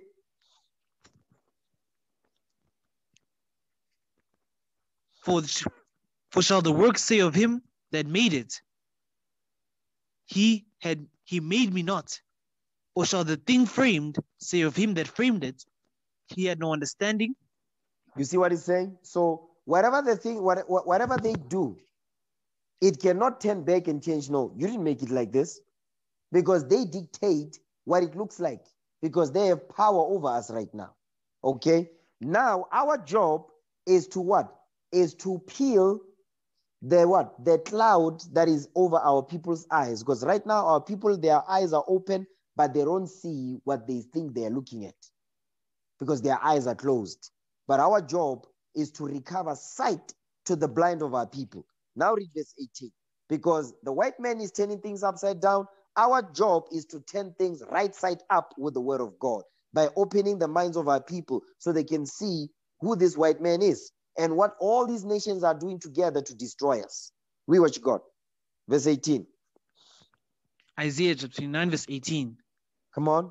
And in that day shall the deaf hear the words of the book, and the eyes of the blind shall see out of obscurity and out of darkness. You see what he's saying? And he says, in that day shall the deaf hear the words of the book. Because right now people are deaf. So our job is to make sure that the eyes of our people is opened when we teach them the gospel of Christ. He says, on that day, that's what's going to happen. That's what's going on right now. That day, is this day. And the eyes of the blind shall see out of obscurity, out of sin. Because our people are blinded by sin. You understand? As long as our people are in the midst of sin, they are going to continue walking like blind men. Okay? They're going to see out of obscurity and out of darkness, meaning sin. So that's why we are out here, to teach our people so that we can recover sight to the blind of our people. Okay? So I wanted to touch on that because go back to where he was at now. Luke 4, verse 18. You see, this class is going to be based on Isaiah 61 and Luke 4, verse 18. There's a lot of meat in these verses. Okay? I'm just picking a couple of, small pieces of the meat, of the bone. Read what you got. Luke 4, verse 18. Luke chapter 4, verse 18. Come on. The Spirit of the Lord is upon me, because he hath anointed me to preach the gospel to the poor. He hath sent me to heal the brokenhearted, to preach deliverance to the captives, and recovering of sight to the blind. And recovering of sight to the blind. That's why we went over Isaiah 29. You see, it says, in this day, guess what's going to happen? It says, the eyes of the blind shall see out of obscurity and out of darkness. That's what it means. Recovering of sight to the blind. All this. Give me the book of Revelation 3, verse 18. Revelation chapter 3, verse 18.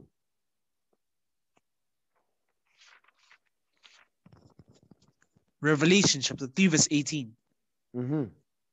I counsel thee to buy of me gold tried in the fire. Come on. That thou mayest be rich. Read. And white raiment, that thou mayest be clothed. And that the shame of thy nakedness do not appear. Come on. And anoint thine eyes with eye salve, that thou mayest see. He says, anoint thine eyes with eye salve, that thou mayest see. The eye salve is a cleaning solution for your eyes. So this Bible is that cleaning solution. You understand? That you may see out of obscurity and out of darkness. Okay? Watch this. Ephesians chapter 1, verse 18. Ephesians chapter 1, verse 18. Ephesians chapter 1, verse 18. Come on. The eyes of your understanding being enlightened, that ye may know what is the hope of his calling, and what the riches of his glory, of the glory of his inheritance in the saints. You see, in the saints, meaning in the Israelites. It says that the eyes of your understanding being enlightened. That's how we recover sight to the blind. To give them what? Eyes of understanding. Because our people right now, they don't have eyes of understanding. Because why? They are blinded by sin. You understand? So our job is to give our people sight. We must give them the spiritual eyes to understand the things that they are looking at. You understand? Watch this. Go back to Isaiah now, 61. Isaiah 61, verse 1. Don't go back to Luke. Go back to Isaiah now. Isaiah 61, verse 1. Isaiah chapter 61, verse 1. Mm-hmm. The Spirit of the Lord God is upon me, because the Lord hath anointed me to preach good tidings unto the meek. Come on. He hath sent me to bind up the brokenhearted, to proclaim liberty to the captives, and the opening of the prison to them that are bound. And the opening of the prison to them that are bound. We are the ones that are bound. We are oppressed. So that being bound translates into what? Being crushed and being oppressed. You understand? Watch this. Give me Isaiah 42. Isaiah 42, we're going to start at verse 6. Isaiah 42, verse 6. Watch this. Isaiah chapter 42, verse 6. Mm-hmm. I, the Lord, have called thee in righteousness, and will hold thine hand. I will keep thee, and give thee for a covenant of the people, for a light of the Gentiles. For a light of the Gentiles. This goes into northern kingdom. You understand? To a light to the Gentiles, like you read about it in Isaiah 49, verse 6. Okay. So now the Lord is saying, He says, I have called thee in righteousness. The Lord has called us in righteousness, not in wickedness, in righteousness. That's why when we come in, we are commanded to what? To be born again, to repent. Because the Lord is calling us in righteousness so we can keep the commandments and what? And magnify His laws. Okay, come on. Verse 7. To open the blind eyes. You see that thing? That's why the Lord is saying in verse 6, I have called thee in righteousness to do what? To open the blind eyes. Because our people, guess what? Their minds, their eyes are closed. They don't see what they're really supposed to see. Go ahead. To bring out the prisoners from the prison. You see that thing? That's what this gospel is about. This gospel is to bring the prisoners from the prison. We are the prisoners. The prison is, South Africa is a prison house. You see that thing? And in this great prison, there's doctrines that are being taught to keep us in this prison house. What are those doctrines being taught? Entertainment is one of those doctrines. You understand? Social media is one of those doctrines. Television is one of those doctrines. Christianity is one of those doctrines that are being taught to keep you in this prison house. Democracy is one of those doctrines that are being taught to our people to remain in this prison house, to keep you comfortable in your oppression. Read verse 7 again. Isaiah chapter 42, verse 7. Come on. To open the blind eyes, to bring out the prisoners from the prison, Read. and them that sit in darkness out of the prison house. You see that thing? Them that sit in darkness out of the prison house. Because our people are sitting in darkness, in sin, great darkness, gross darkness, captivity, slavery, colonization, apartheid. You understand? That's the darkness is making reference to. All these philosophies that we're learning here. That's what the Lord is teaching us right here. We need to understand what He's saying. Now jump down to verse 22. Isaiah chapter 42, verse 22. Come on. But this is a people robbed and spoiled. They are all of them snared in holes. Read. And they are hid in prison houses. We see that thing? We are hid in prison houses. We are hidden in these prison houses. You see that thing? Watch this. Give me that in Psalms 83. It says we are hid We are hidden in prison houses. South Africa is a prison house. Understand that. Because this is land, this is not our homeland. This is the land that we were brought to serve our prison sentence among these nations. Hamites, because there's many Hamites here. Okay? Arabs, Chinese, white people, so on and so forth. Okay? Psalms 83 and verse 4. Start at verse 3. Read 3 and 4 together. Psalms chapter 83, verse 3. Read. They have taken crafty counsel against thy people. Come on. And consulted against thy hidden ones.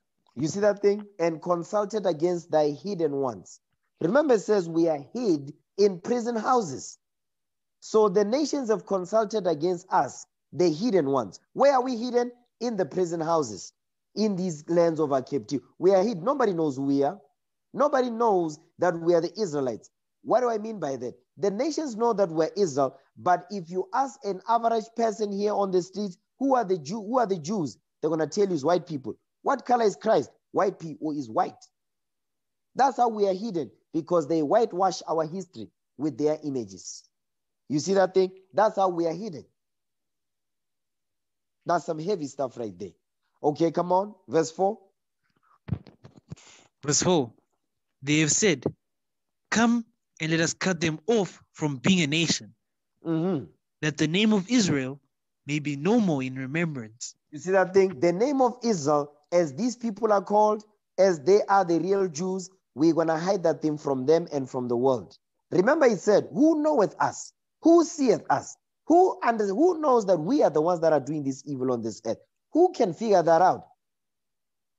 But we figuring this thing out, because the Lord has put his spirit upon us, like it says in Isaiah. Okay? Go back to where he was at now. Isaiah 42, verse 22. Isaiah chapter 42, verse 22. But this is a people robbed and spoiled. They are all of them snared in holes. Come on. And they are hid in prison houses. Read. They are for a prey, and none delivereth. Come on. For a spoil, and none saith, restore. You see that thing? So as a people, we are robbed and we are spoiled. He says, this is a people robbed and spoiled. Because guess what? We are in the prison houses. You understand? In the lands of our captivities. Guess what? In those lands, we are robbed and we are spoiled. They are robbing us of our children. They are robbing us of our culture. They are robbing us of our heritage and our houses, our land, and they are spoiling us with their philosophies and their demonic doctrines. That's how they are spoiling us. Okay? It says they are all of them snared in holes. What are the holes? It's not making reference to. Hold this. Give me the book of Psalms. Okay? Give me Psalms chapter 34, I believe. No, give me Psalms 31, verse 4. Psalms 31 and verse 4.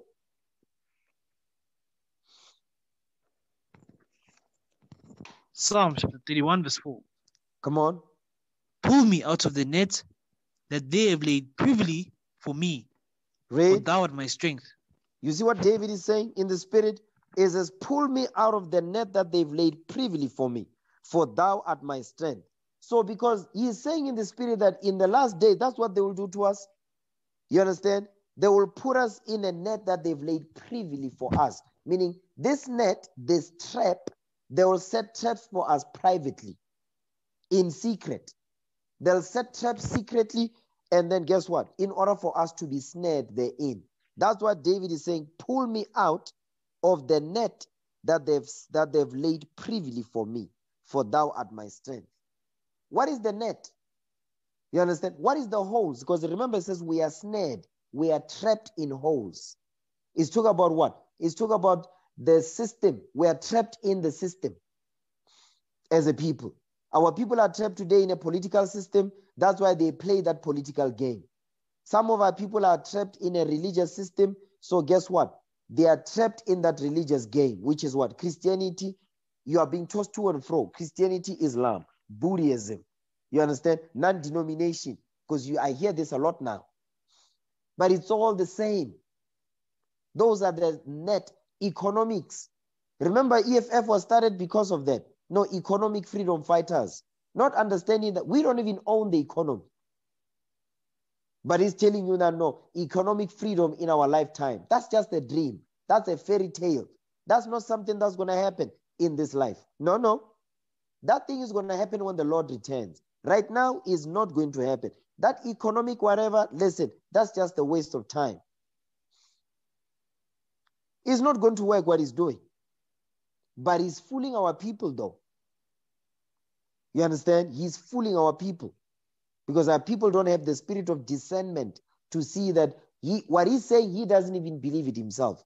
Because how is he gonna make sure that our people they are economically free and they're gonna be economically independent when he needs to get money from outside to be able to what? To what do they call lobbyists? They are lobbying. These lobbyists and all that, they be funding the political parties. They depend on external investors.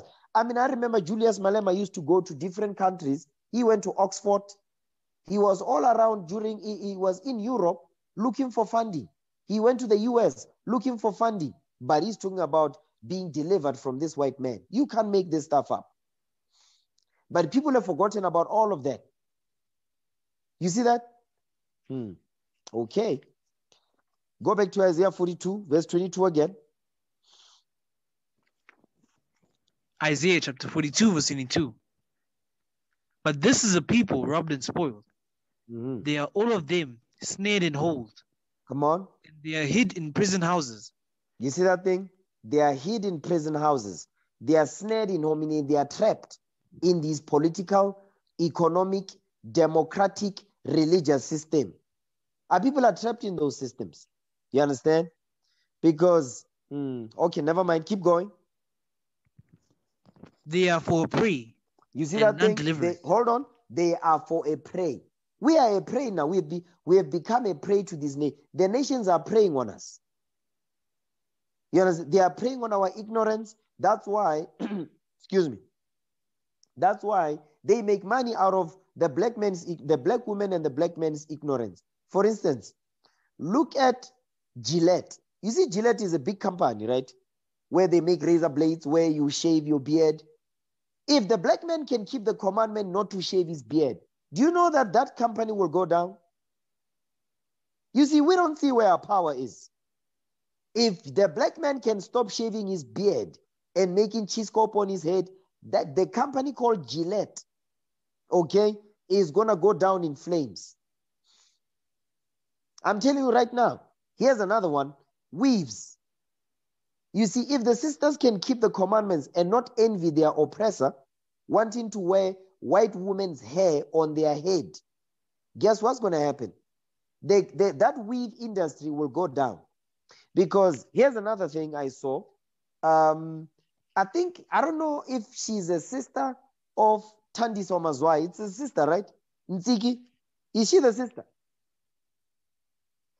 I believe so, sir. Hello? Yes, sir, she is. She's the sister, right? Okay. So I think she was getting on DJ Zintle. She got on DJ Zintle because DJ Zintle, she put on social media because she started another business on top of that, the ones that she has already, the business of selling weaves. And it was a big thing because the people in the world, those fake black women, okay, that love their oppressor, they were congratulating her. She came in and said, listen, so with all the money that you got, this is what you are pushing out to teach the young girls to hate themselves. And they got on the sister. They hated this. They hated what the sister, but the sister, she's right. Okay. She was condemning the business that she just ventured in, selling weaves, fake hair. Okay. And they say, no, the sister, because I see a lot of people don't like Ntsiki Mazwai. Is Mazwai or what? Tandisama, what? Tandiswama Zwai. They don't like the sister. There's some things that she says, is good stuff. The rest is just garbage. But for the most part, the stuff that she says, they make sense. My point is, it says, It says what? They are for a prey. Not only are the nations preying on us, but our own people are preying on their own people because of our people's ignorance and low self-esteem and lack of identity. Because if our people knew their identity, they're not going to bleach their skin. They're not going to put weaves on their head. They're not going to relax their hair to change their texture. They won't do that. But because our people are in their ignorance, now you have these black, ashy black women that are now what? Preying on our people because they don't know any better. That's where we come in now, okay? To set things on fire. Watch this. Give me the book of Nahum, okay? Give me Nahum. Nahum chapter 3. Nahum 3 verse 1.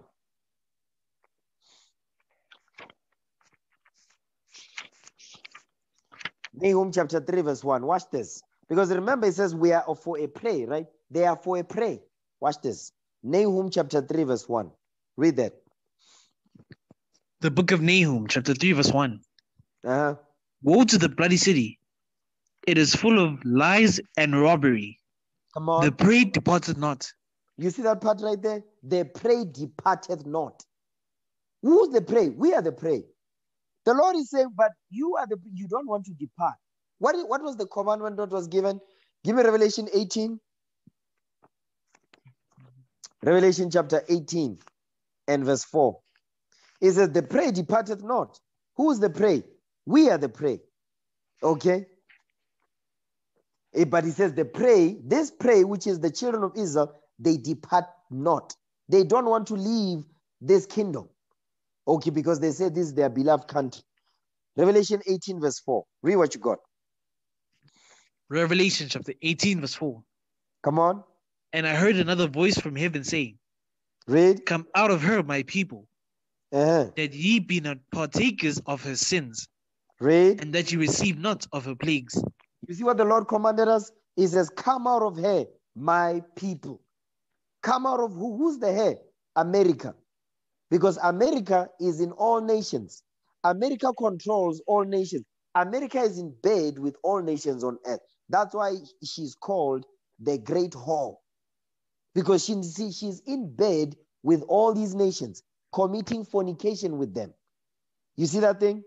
So the Lord has commanded us to come out of this great whore called Babylon the Great. We must come out. Go back to Nahum. Nahum chapter 3 verse 1. Nahum chapter 3 verse 1. Read. Woe to the bloody city. It is full of lies and robbery. Come on. The prey departed not. They are full of lies. He says America is full of lies. And those lies, they push them through the media to keep our people imprisoned. These weaves, that's how they keep our people imprisoned. And guess what? Because the black women, they are creating businesses to push it out. When the young girls see these black women with weaves, guess what they are doing? They are continuing that vicious cycle of what? Low self-esteem and self-hatred. That's what they are doing. Okay? Full of lies and robbery. Remember, it says, this is a people robbed and spoiled. We are robbed of our culture, our identity, our nationality, you understand, and our country as well, meaning where we come from. Then it says, we are spoiled. Remember, it says, woe to the bloody city, it is full of lies and robbery.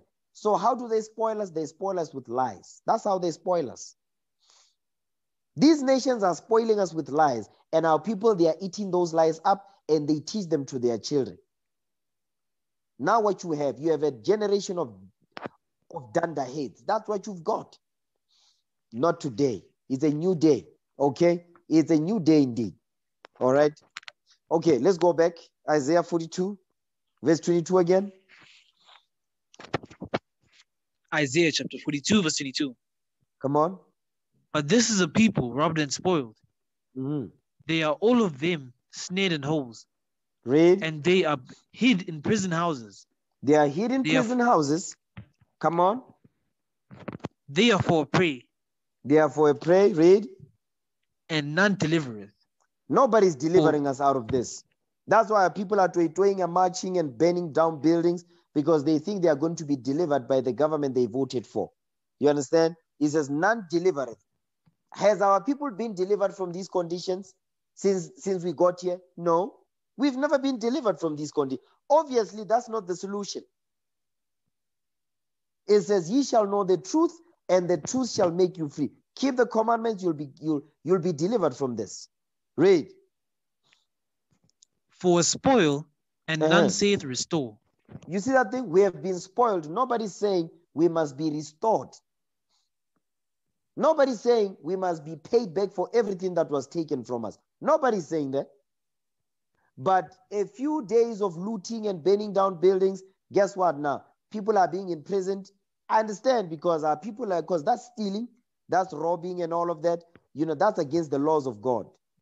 Because we cannot do what they do. Because they, of course, they steal, they rob, they murder, they rape, they kill. That's how they got this country, these white people. That's how they got the economy. Wherever they've been robbing and pillaging and raping.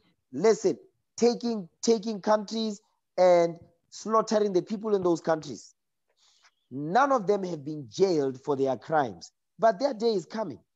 Okay? Give me Jeremiah 25:21. Just for a second. Because you might be thinking, the Lord is oblivious to what's going. No, he's not oblivious. It's not the time yet. The 144,000 has not been sealed yet. Okay? Jeremiah 29.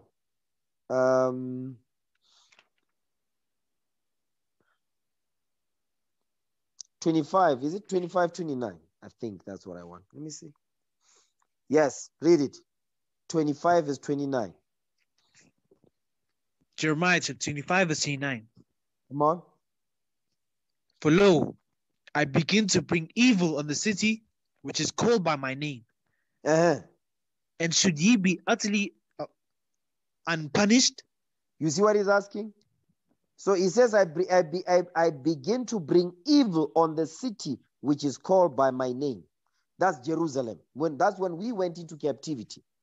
You understand? That's the evil that came upon us. When we went into slavery, we was colonized, and we was what? Colonized and put under the heavy and horrible system called apartheid, which is still going on today. Okay?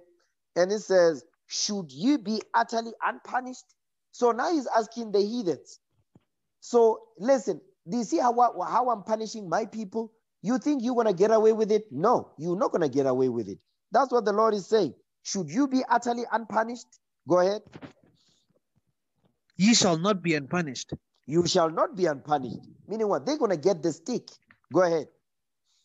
For I will call you a sword upon all the inhabitants. It says, for I will call for a sword. Meaning what? Judgment. Read that part again. For I will call for a sword upon all the inhabitants of the earth, saith the Lord of hosts. You see that thing? That's what the Lord says he's going to do. So just because right now it seems like they are getting away with it, they are not getting away with it. The Messiah is coming for them. Understand that? Watch this. Give me that in 2 Ezra 3. Okay, 2 Ezra chapter 3 and verse 34. Now, this is what start of verse 31. Ezra is complaining now.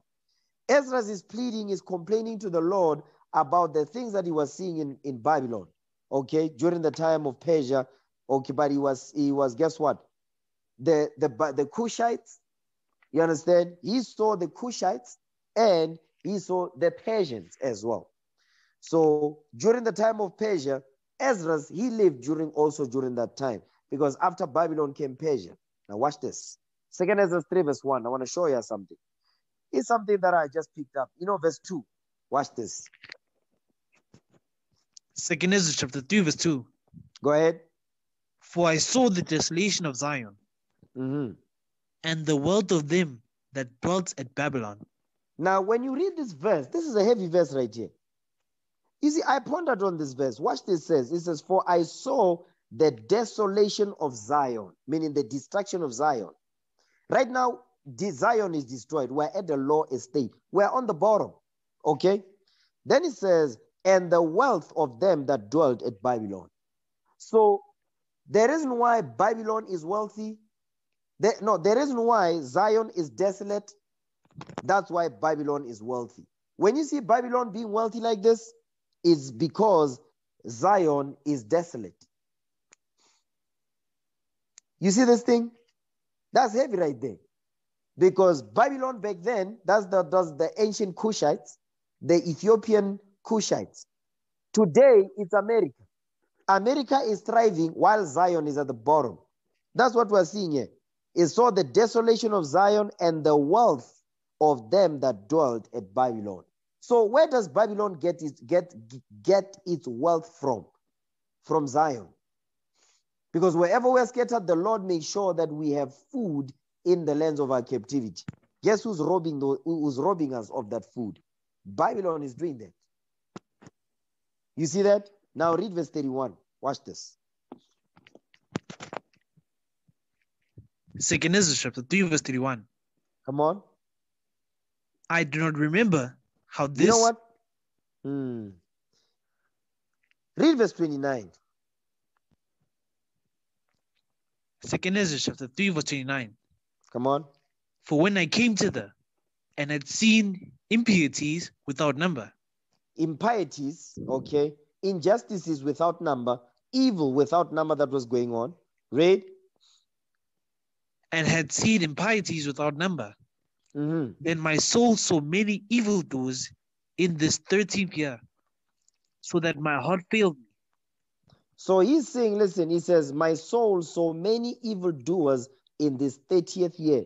So he's seeing a lot of evil that is going on, right? Watch this. Go ahead. Verse 30. For I have seen how thou sufferest them sinning. So now Ezra is saying, he's saying to the Lord, he says, I see how you allow them to sin. Because suffereth means allow. He says, I see how you allow these heathens to break your laws. Read. And has prepared wicked doers. No. Come on, read it right. And has spared wicked doers. And has spared wicked doers. Who was the wicked doers? Babylon, the Nilotic Cushites, okay, in Ethiopia. But today it's talking about the white man and all his allies, China, Europe, Russia, and so forth. Go ahead. And has destroyed thy people. And has destroyed thy people. Because right now is the people who are destroyed for lack of knowledge. Go ahead. And has preserved thine enemies. Go ahead, come on. And has not signified it. So now Ezra is saying, listen, it says, I see you allowing the wicked doers to get away with murder and all that. And you have destroyed thy people and has preserved thine enemies. Watch this. Verse 31. Verse 31. I do not remember how this way may be left. Read. Are they then of Babylon better than they of Zion? You see what he's asking? Are they then of Babylon better than they of Zion? That's what he's asking. Are they better than us? Come on. Or is there any other people that know thee beside Israel? Is there any other people that know you outside of Israel? No. Read. Or what generation hath so believed thy covenant as Jacob? None. Come on. And yet their reward appeareth not. He says, yet our reward, Jacob's reward, does not appear. Read. And their labor hath no fruit. Our labor has no fruit, he's saying. Come on. For I have gone here and there through the heathen, and I see that they flow in wealth, and think not upon thy commandment. You see what he's saying? He says, I've gone here and there, and I see the heathen, they are flowing in wealth. They are rich, they are wealthy. You understand? It says, and think not upon thy commandments. Isn't the same thing going on today? Because when you look at the white man, he's living large. Everything's good for him. You understand? And they don't think once about God's commandments. Go ahead. Weigh thou therefore our wickedness now in the balance, and theirs also that dwell in the world. Read. And so shall thy name nowhere be found but in Israel. You see what he's saying? He says, now compare the wickedness in balance. Their wickedness in terms of what? Their wickedness and we doing righteous, but our righteousness, he says, is still not enough for you to turn to us and punish them. Go ahead. Or when was it that they which dwell upon the earth have not sinned in thy sight? Read. Or what people have so kept thy commandments? Come on. Thou shalt find that Israel by name hath kept thy precepts, but not the heathen. You see what he's saying? He says, thou shalt find that Israel by name hath kept thy precepts, but not the heathen, he's saying. So Ezra was complaining, you understand? But when you read the next chapter, now he's been rebuked, okay? But my point is, what I want to show you here is that as a people, the nations are not going to get away. They are going to get punished. It's just now is not the time yet. So our job is to be patient while we are being broken out of this prison right now. Spiritually, we are being broken from this prison that we're in, because right now we are imprisoned. You understand? Now the Lord is loosening our chains so we can escape the plantation. Watch this. Give me Isaiah 42. Go back there. Isaiah 42 verse 22 again. Isaiah chapter 42 verse 22. Come on. But this is a people robbed and spoiled. Mm-hmm. They are all of them snared in holes. Come on. And they are hid in prison houses. Read. They are for a prey, and none delivereth. For a spoil, and none saith restore. Nobody says restore. So we are in prison houses. We are hid in these prison houses, and we are being indoctrinated to be kept in the prison houses. Watch this.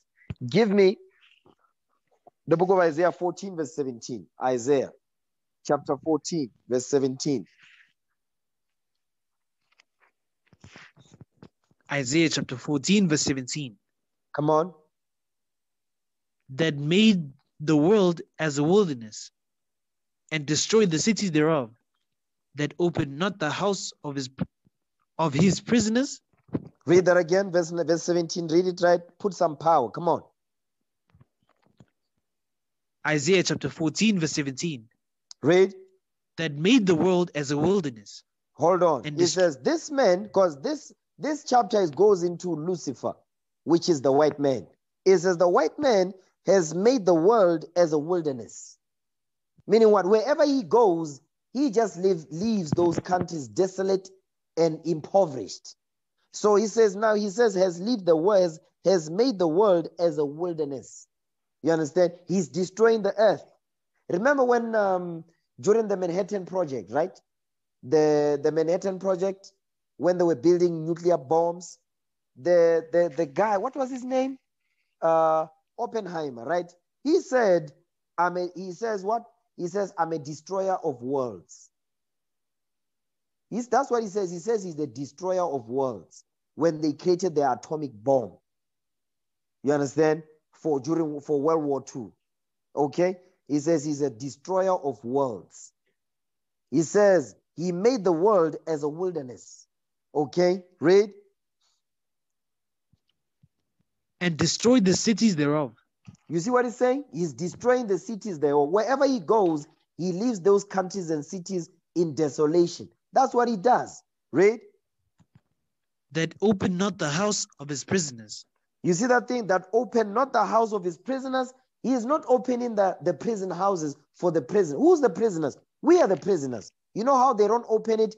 Every year, they keep pushing things out. For instance, you know, when Christmas is about to come, they'll be pushing Christmas things from the time in September already. They'll be talking about Christmas. August is coming. They say, no, it's Women's Month. Is it August or September? August, right? Women's Month. Right now we are what? This is July, right? July, August. So next week, you're going to start to see that women's stuff, garbage. You're going to start to see that stuff. Women's Month. There's Father's Day, but you have Women's Month. Unbelievable, okay? So what you are seeing here is, it says, and that opened not the house of his prisoners. We are his prisoners right now, meaning we are his captives, like it says in Isaiah chapter 61. We are the captives, okay? Read verse 17 again. Isaiah chapter 14, verse 17. Read. That made the world as a wilderness Uh-huh. and destroyed the cities thereof. Read. That opened not the house of his prisoners. That opened not the house of his prisoners. Because guess what? Give me that in Deuteronomy 28, verse 48. He says, thou open not the house of his prisoner. We are the prisoners. How did we become imprisoned in these lands? Watch this. Deuteronomy chapter 28 now, verse 48. Deuteronomy chapter 28, verse 48. Come on. Therefore shalt thou serve thine enemies, Uh-huh. which the Lord shall send against thee, Read. in hunger and in thirst and in nakedness. And he shall put a yoke of iron. No. Come on, read it again. Read it right. Deuteronomy chapter 28, verse 48. Mm-hmm. Therefore shalt thou serve thine enemies, which the Lord shall send against thee, in hunger and in thirst and in nakedness, and in want of all things. And he shall put a yoke of iron upon thy neck, until he have destroyed thee. You see what the Lord is saying right there? It says, therefore shalt thou serve thine enemies. Meaning what? We're going to become prisoners to our enemies. We'll become prisoners. We're going to become war captives to our enemies. Okay? It says, which the Lord shall send against thee in hunger and in thirst and in nakedness. Think about it. When you are in prison, right, they control every aspect of your life. They control the food you eat. They control the water you drink. They control the clothes on your back. They even control the place that you sleep in, the way you sleep. They control that. They control the size of where you sleep. It's like a matchbox. That's where you are in there every single day. They tell you when to come out. They'll be telling you, no, now it's time. The prison gates will be opening. Because when you watch these shows, you see how it works. You understand? They control every aspect of your life. And that's where we at as a people right now. Right now, you notice we don't have food. There's no food. There's no water. There's no electricity. You understand? It's difficult to find jobs, so on and so forth. It's difficult to feed your families and so forth. Why? Because what we're reading is the Lord says you are going to be a prisoner to your enemies. And as a prisoner, the owner of the prison controls every aspect of your life. So that's what it means when it says that open not the house of his prisoners. Remember in Egypt, the Lord had to send Moses to Pharaoh and say, let my people go. He didn't want to do that. That's the same thing today. They don't want to let us go. You know how they don't want to let us go?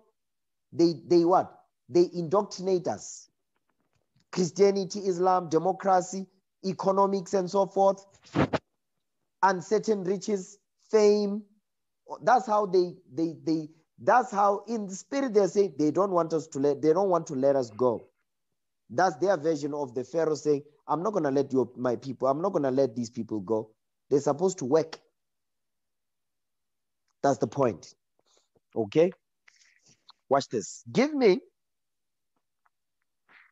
the book of Zechariah. Okay? Zechariah chapter 9, verse 12. Zechariah chapter 9 and verse 12. But this is a prison break right here. You understand? What I'm showing you is that we are in a prison house and we are being given the food of this prison house is what? They are feeding us with spiritual food. But that spiritual food is not good for our soul.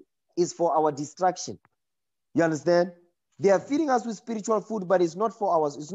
That food is not good for our soul. Entertainment, okay, politics, religion, democracy, economics, and so forth. You understand?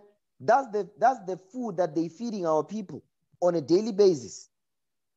Television, social media. That's the spiritual food. That's the prison food they are giving us. That's the prison food. Okay? Zechariah 9 verse 12. Read that. Zechariah chapter 9 verse 12. Mm-hmm. Turn you to the stronghold, ye prisoners of hope. You see what he's saying? Turn you to the strongholds, ye prisoners of hope. The Lord is commanding us to wake up, you Israelites. Turn you to the stronghold. What is the stronghold? The Bible is the stronghold. You understand? And we are the prisoners of hope. Because guess what? We're always hoping all the time. We're hoping now, no, this one that we elect in office is going to change for us, is going to do things better for us. He's going to give us jobs. He's going to give us better housing and so on and so on. We're always hoping because we trust in men, not in the Most High. That's why he says prisoners of hope. Now he says stop hoping and turn to the Bible so you can get up out of here. That's what he's saying. Read again. Zechariah chapter 9 verse 12. Come on. Turn you to the stronghold, ye prisoners of hope. Ye prisoners of hope, come on. Even today do I declare that I will render double unto thee. The Lord is saying he's going to render double unto us. That's what he's saying, right? He's promising us that I'm going to get you out of this thing. And I'm going to give you double for everything that you've lost. I'll give you double. But we must turn to the stronghold, which is the Bible. We must return back to this book. That's what he's saying right there. Watch this.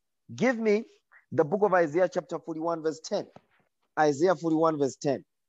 Now the Lord is commanding us, come out of this prison house, you Israelites. Okay, get your mind right. I'm going to render double unto you.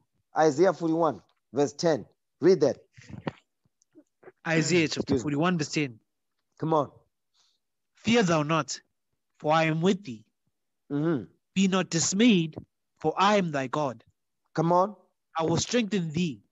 Yea, I will help thee. Yea, I will uphold thee with the right hand of my righteousness. You see what the Lord is saying he's going to do for us? This is heavy right here. Read it again. Read it again. Isaiah chapter 41 verse 10. You know what? Start at verse 8. Start at verse 8.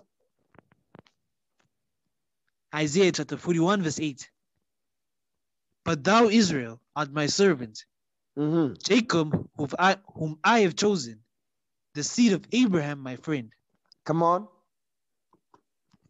Thou whom I have taken from the ends of the earth, and called thee from the chief men thereof. Meaning what? The chief men, our enemies. Go ahead. And said unto thee, thou art my servant. I have chosen thee, and not cast thee away. You see what the Lord is saying? He says, I have chosen thee and have not cast thee away because of the promise, the covenant that he made with our forefather, Abraham, Isaac, and Jacob. Come on. Fear thou not, for I am with thee. Be not dismayed, for He I says, am thy don't God. be fearful. He says, fear not. Fear thou not, O Jacob. Don't be fearful. You understand? Don't be fearful. The Lord says, I got you. Read. Be not dismayed, for I am thy God. I am thy God. Come on. I will strengthen thee. I will strengthen thee. Come on. Yea, I will help thee. I will help thee. The Lord says he's going to be our help. He is our helper. Read. Yea, I will uphold thee with the right hand of my righteousness. We mean with the laws of God. He's going to give us the commandments. He's going to give us power before he returns. Power to repent, get ourselves right so we can be eligible to receive the kingdom that's coming. Read. Come on. Behold, all they that were increased against thee shall be as... No, all they that were incensed against thee, meaning those that were fighting against us, those that put us in slavery, those that oppressed us, he's saying. Read. Behold, all they that were incensed against thee shall be ashamed and confounded. They're going to be ashamed and confounded for what they've done to us. Read. They shall be as nothing. They're going to be as nothing, meaning what? They're not going to rule nothing no more. Go ahead. And they that strive with thee shall perish. They that strive with thee. How did they strive with us? They put us in slavery. They bombed our cities that we built. When you read the history, you look what they did to Sophia town during the time of D.F. Malan. What did he do, that Francois, that demon? They dropped bomb on Sophia town. That's the history you don't know. They dropped bombs on that place. We had restaurants, we had buildings, we had hotels. They dropped bombs because they were jealous and because of jealousy and hatred. You understand? Read. They shall be as nothing, and they that strive with thee shall perish. Read. Thou shalt seek them, and shalt not find them, even them that contended with thee. Because they contend with us. They are always fighting with us. Whenever we try to establish something for ourselves, they always come into sabotage. Read.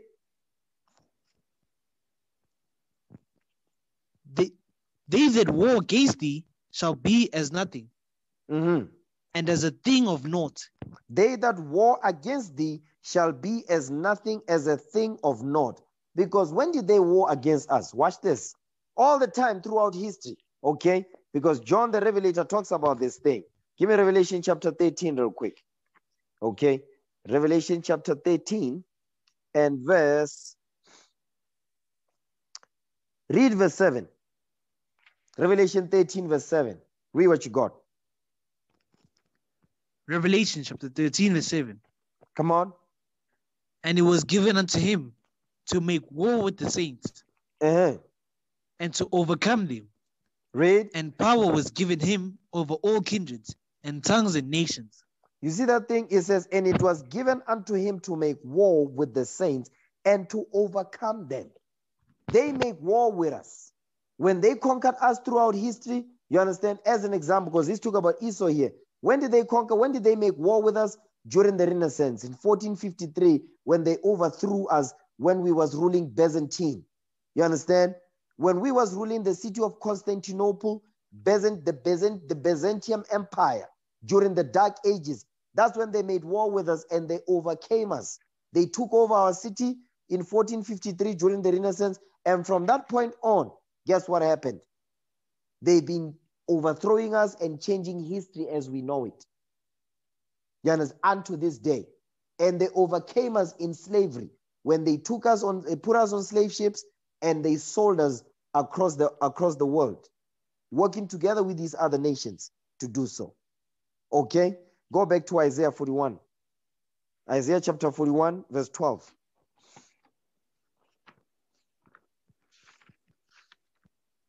Isaiah chapter 41, verse 12. Come on. Thou shalt seek them and shalt not find them, even them that contended with thee. That they that war against thee shall be as nothing, and as nothing, and as a thing of naught. Meaning what? They are going to be wiped off. Okay, come on. Verse 13, read. For I, the Lord thy God, will hold thy right hand, saying unto thee, fear not, I will help thee. You see what the Lord is commanding? He said, listen, I'm going to help you. I got you, the Lord is saying. He says, I'm waking you up. I'm going to help you to do this thing. I'm going to help you to overcome your sins. I'm going to help you to what? I'm going to help you to overcome the mental hang-ups you got. You understand? All that disease that you used to struggle with, I'm going to take that thing away. I'm going to help you. Okay, come on. Fear not, thou worm Jacob. Thou worm Jacob. He says, fear not. Put some power. Come on. He says, fear not, thou worm Jacob. Right now, we're like a worm. We have no power. We're on the bottom. We are like a worm. That's what he's saying. But he says, fear not, thou worm Jacob. Read. And ye men of Israel. And ye men of Israel. Go ahead. I will help thee, saith the Lord, and thy Redeemer, the Holy One of Israel. So the Lord is assuring us. He said, listen, I'm going to help you, thou worm Jacob. Right now you got no power, but I'm giving you power to overcome your sins so you can prepare for my coming. That's what he's saying. Read. You know, Behold. hold that drop. Let me see. Okay, that's fine. Read verse 15 now. Watch this. Now listen to what he's saying, what he's going to do. Watch this. Behold, I will make thee a new sharp threshing instrument having teeth. You see what he's saying? Remember, in verse 14, it says we're a worm. Now verse 15, it says, behold, I'm going to make thee a new sharp threshing instrument. What is that called? That thing is talking about, it's a war machine. He says, I'm going to turn you into a weapon of war. That's what he's saying. I'm going to turn you, Jacob, into a weapon of war. A new sharp threshing instrument. An instrument used to execute. You understand? That's what he's saying. Having teeth. We went from a worm, now he's saying you're going to have teeth. Okay?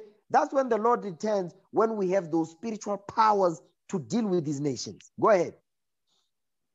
Thou shalt thresh the mountains. Meaning the great And- kingdoms. When he says thou shalt thresh the mountains, he's talking about these great governments on earth. Read.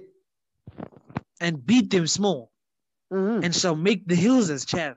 You see that thing? We're going to destroy them. They are going to bow the knee. That's what he's saying. Read on. Thou shalt fan them. Thou shalt And what? the wind. Thou shalt fan them. Thou shalt fan them. That's the same thing we read in we read day before yesterday in Matthew 3 verse 12. Go ahead. And the wind shall carry them away. Mm-hmm. And the whirlwind shall scatter them. You see that thing? Because we're going to bring chaos upon them. We're going to bring war upon them. Read.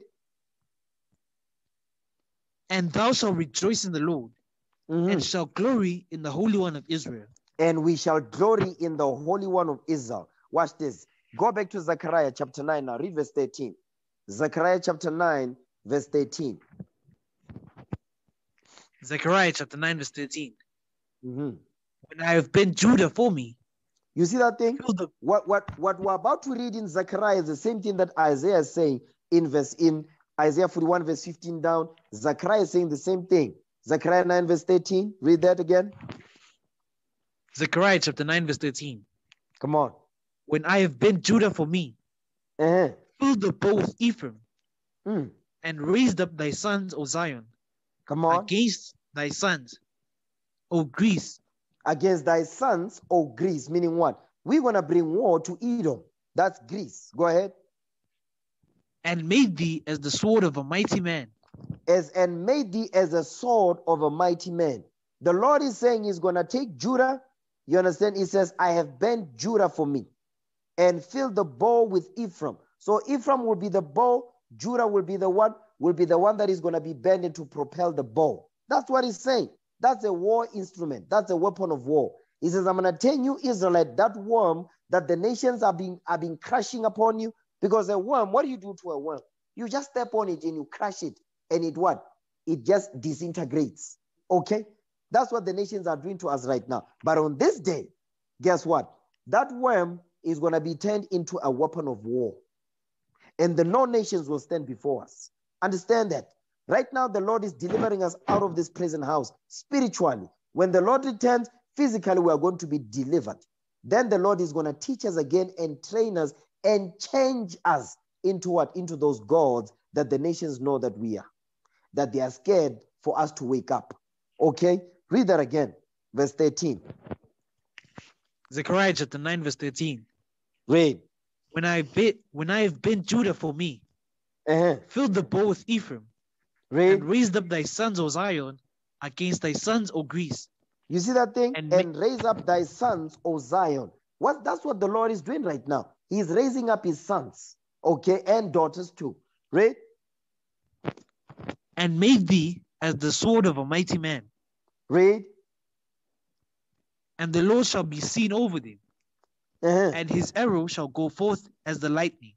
You see that thing? It says the Lord shall be seen over us. Right now, the Lord is not seen over us because guess what? We're still in our wickedness. We need to get ourselves together. As we are getting ourselves together as a people, guess what? The glory of the Lord will be shown upon us. Read. And the Lord God shall blow the trumpet, Mm-hmm. and shall go with whirlwinds of the south. You see that thing? The chariots. The whirlwind of the sun is going into the chariots.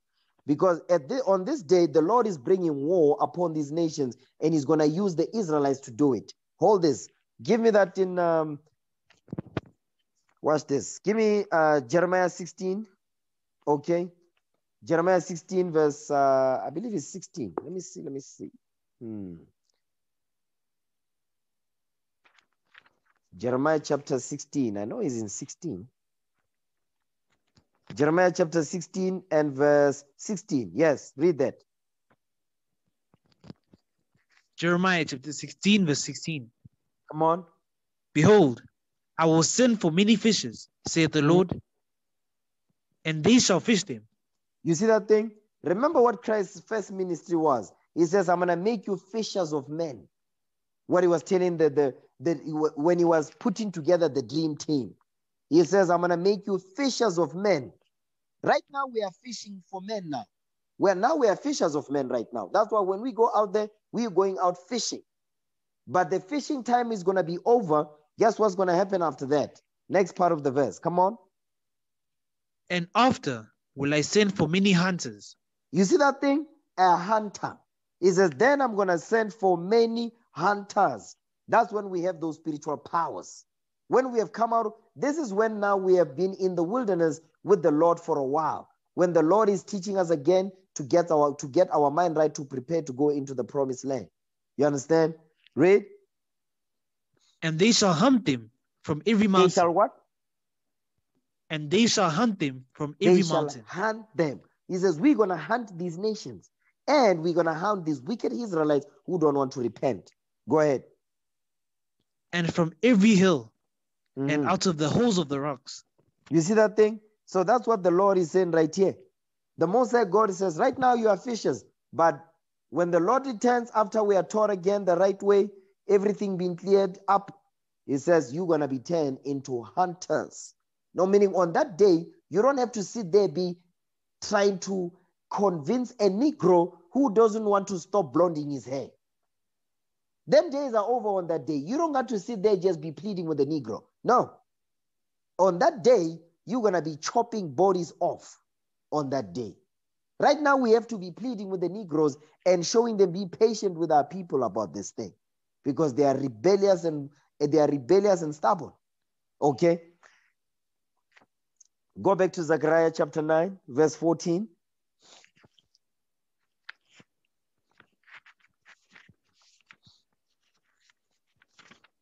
Zechariah chapter 9, verse 14.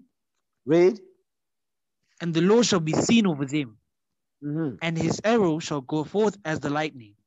Read. And the Lord God shall blow the trumpet, and shall go with the whirlwinds of the south. Read. The Lord of hosts shall defend them, and they shall devour and subdue with sling stones. You mean missiles? Go ahead. And they shall drink and make a noise as through wine. And they shall be filled like bowls, and as the corners of the altar. Meaning what? Guess we're going to rejoice when we see our enemies go down. Go ahead. And the Lord their God shall save them in that day, as the flock of his people. You see that thing? Because when the Lord returns, he's coming for our deliverance. Read. Excuse me. For they shall be as the stones of a crown, lifted up as an ensign upon his land. Read, meaning Jerusalem is going to be established again. Come on. For how great is thy goodness? No. How great? For how great is his goodness? Go ahead. For how great is his goodness, and how great is his beauty. Read. Corn shall make the young men cheerful, and new wine the maids. Now that's when the Lord is going to be. Remember, it says, I'm going to help you, O Jacob. Don't be fearful. Don't be afraid, thou worm Jacob. I'm going to turn you into a what? He says, I'm going to turn you into a new sharp threshing instrument, a weapon of war. The Lord says he's going to do. Okay? Go back to Isaiah now. Isaiah 61, verse 2.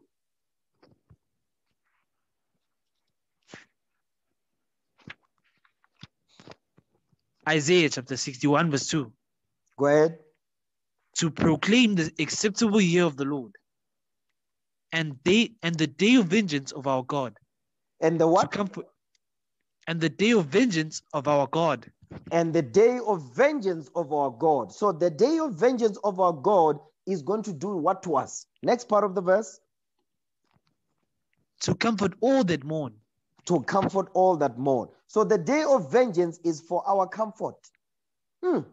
That's a beautiful thing right there. The Lord is saying the day of vengeance, the day of when the Lord is going to bring vengeance on this earth, he'll be doing it to comfort us. You see that? Read. To appoint unto them that mourn in Zion. Read. To give unto them beauty for ashes. You see that thing? The Lord is going to give unto us beauty for ashes. Because right now, we don't have beauty. The beauty of the Lord is not upon us. Give me that in Isaiah 4 verse 2. He says he's going to appoint unto us beauty for ashes. Meaning he's going to replace the ashes with beauty. That's what he's saying. Isaiah 4 verse 2. Watch this. Isaiah chapter 4 verse 2. Mhm. In that day shall the branch of the Lord be beautiful and glorious. You see that thing? On that day, the branch of the Lord shall be beautiful and glorious. Right now, that's not what's going on. But the Lord is building us up. Come on. And the fruits of the earth shall be excellent and comely for them that are escaped of Israel. You see that thing? Them that are escaped. Them that are escaped. That's the key word. Them that are escaped. 2nd Ezra chapter 9. Them that are escaped of Israel. Them that are escaped.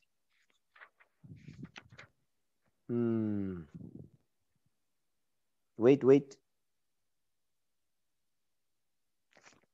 Yep, 2nd Ezra chapter 9 and verse.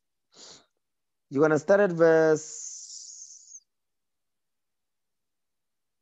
Read verse 6. You know what? Read verse 7. Let's just get to the point. Read verse 7. 2nd Ezra 9 verse 7. Read that. 2nd Ezra chapter 9 verse 7. Come on. And everyone that shall be saved.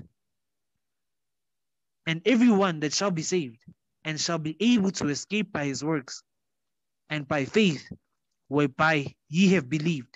You see that thing? And everyone that shall be saved and shall be able to escape by his works and by faith. So it's not just by your works, but you must have faith as well, whereby ye believed. So now, go back to Isaiah 4 verse 2.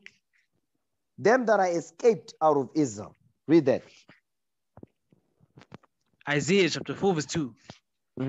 In that day shall the branch of the Lord be beautiful and glorious. Read.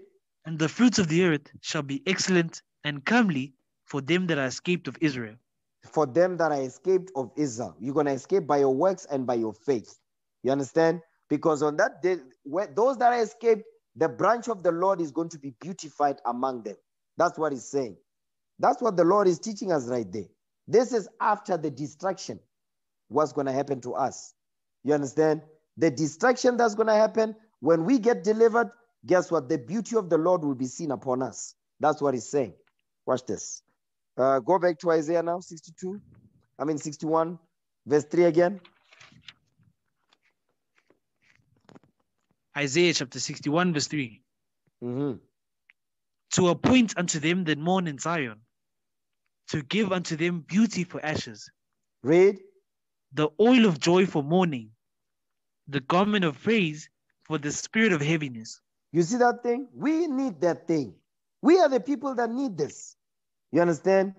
To appoint unto them that mourn in Zion, because we are mourning. That's why in Jeremiah 14 it says, Judah mourneth. The Jews are mourning. Okay? That's what we're reading here. To appoint unto them that mourn in Zion, to give unto them beauty for ashes. Because right now, our beauty is like ashes right now. That's why they teach us to hate ourselves, to hate our hair, to hate our big lips, to hate our big gums. You understand? All of that, to hate our beautiful black skin. They teach us to hate ourselves. Them days are over. Okay? Read. That they might be called trees of righteousness, the planting of the Lord, that he might be glorified. You see that thing? So on this day, the Lord is saying, listen, I'm going to take care of you. I'm going to put unto you beauty for ashes. Okay? The oil of joy for mourning. That oil is talking about the understanding. Okay? He's going to nourish us. He's going to take care of us. The garments of praise for the spirit of heaviness. The garment of praise is talking about what? Those God-level bodies that we're going to receive. In the twinkling of an eye. We shall all be changed. Those that are escaped of Israel. That's the key right there. Okay, come on. Verse 4. And they shall build the old wastes. They shall raise up the former desolations. Come on. And they shall repair the waste cities, the desolations of many generations. You see that thing? So the nations are going to rebuild our cities. They're going to build our cities from the ground up. That's what's going to happen. But the Most High God is promising us. You look at all the scriptures that we went over. is to show you the prison break that the Lord is, the blueprint to the prison break. The Lord has given us the blueprint. That's the Bible. The Bible is the blueprint for this prison break. Okay? So that we can what? We can be eligible for the kingdom that's coming on this earth. You understand? I'm going to end the class right here. Okay? Let's break bread. Give me that in 1 Corinthians 11. All right? 1 Corinthians chapter 11, verse 23.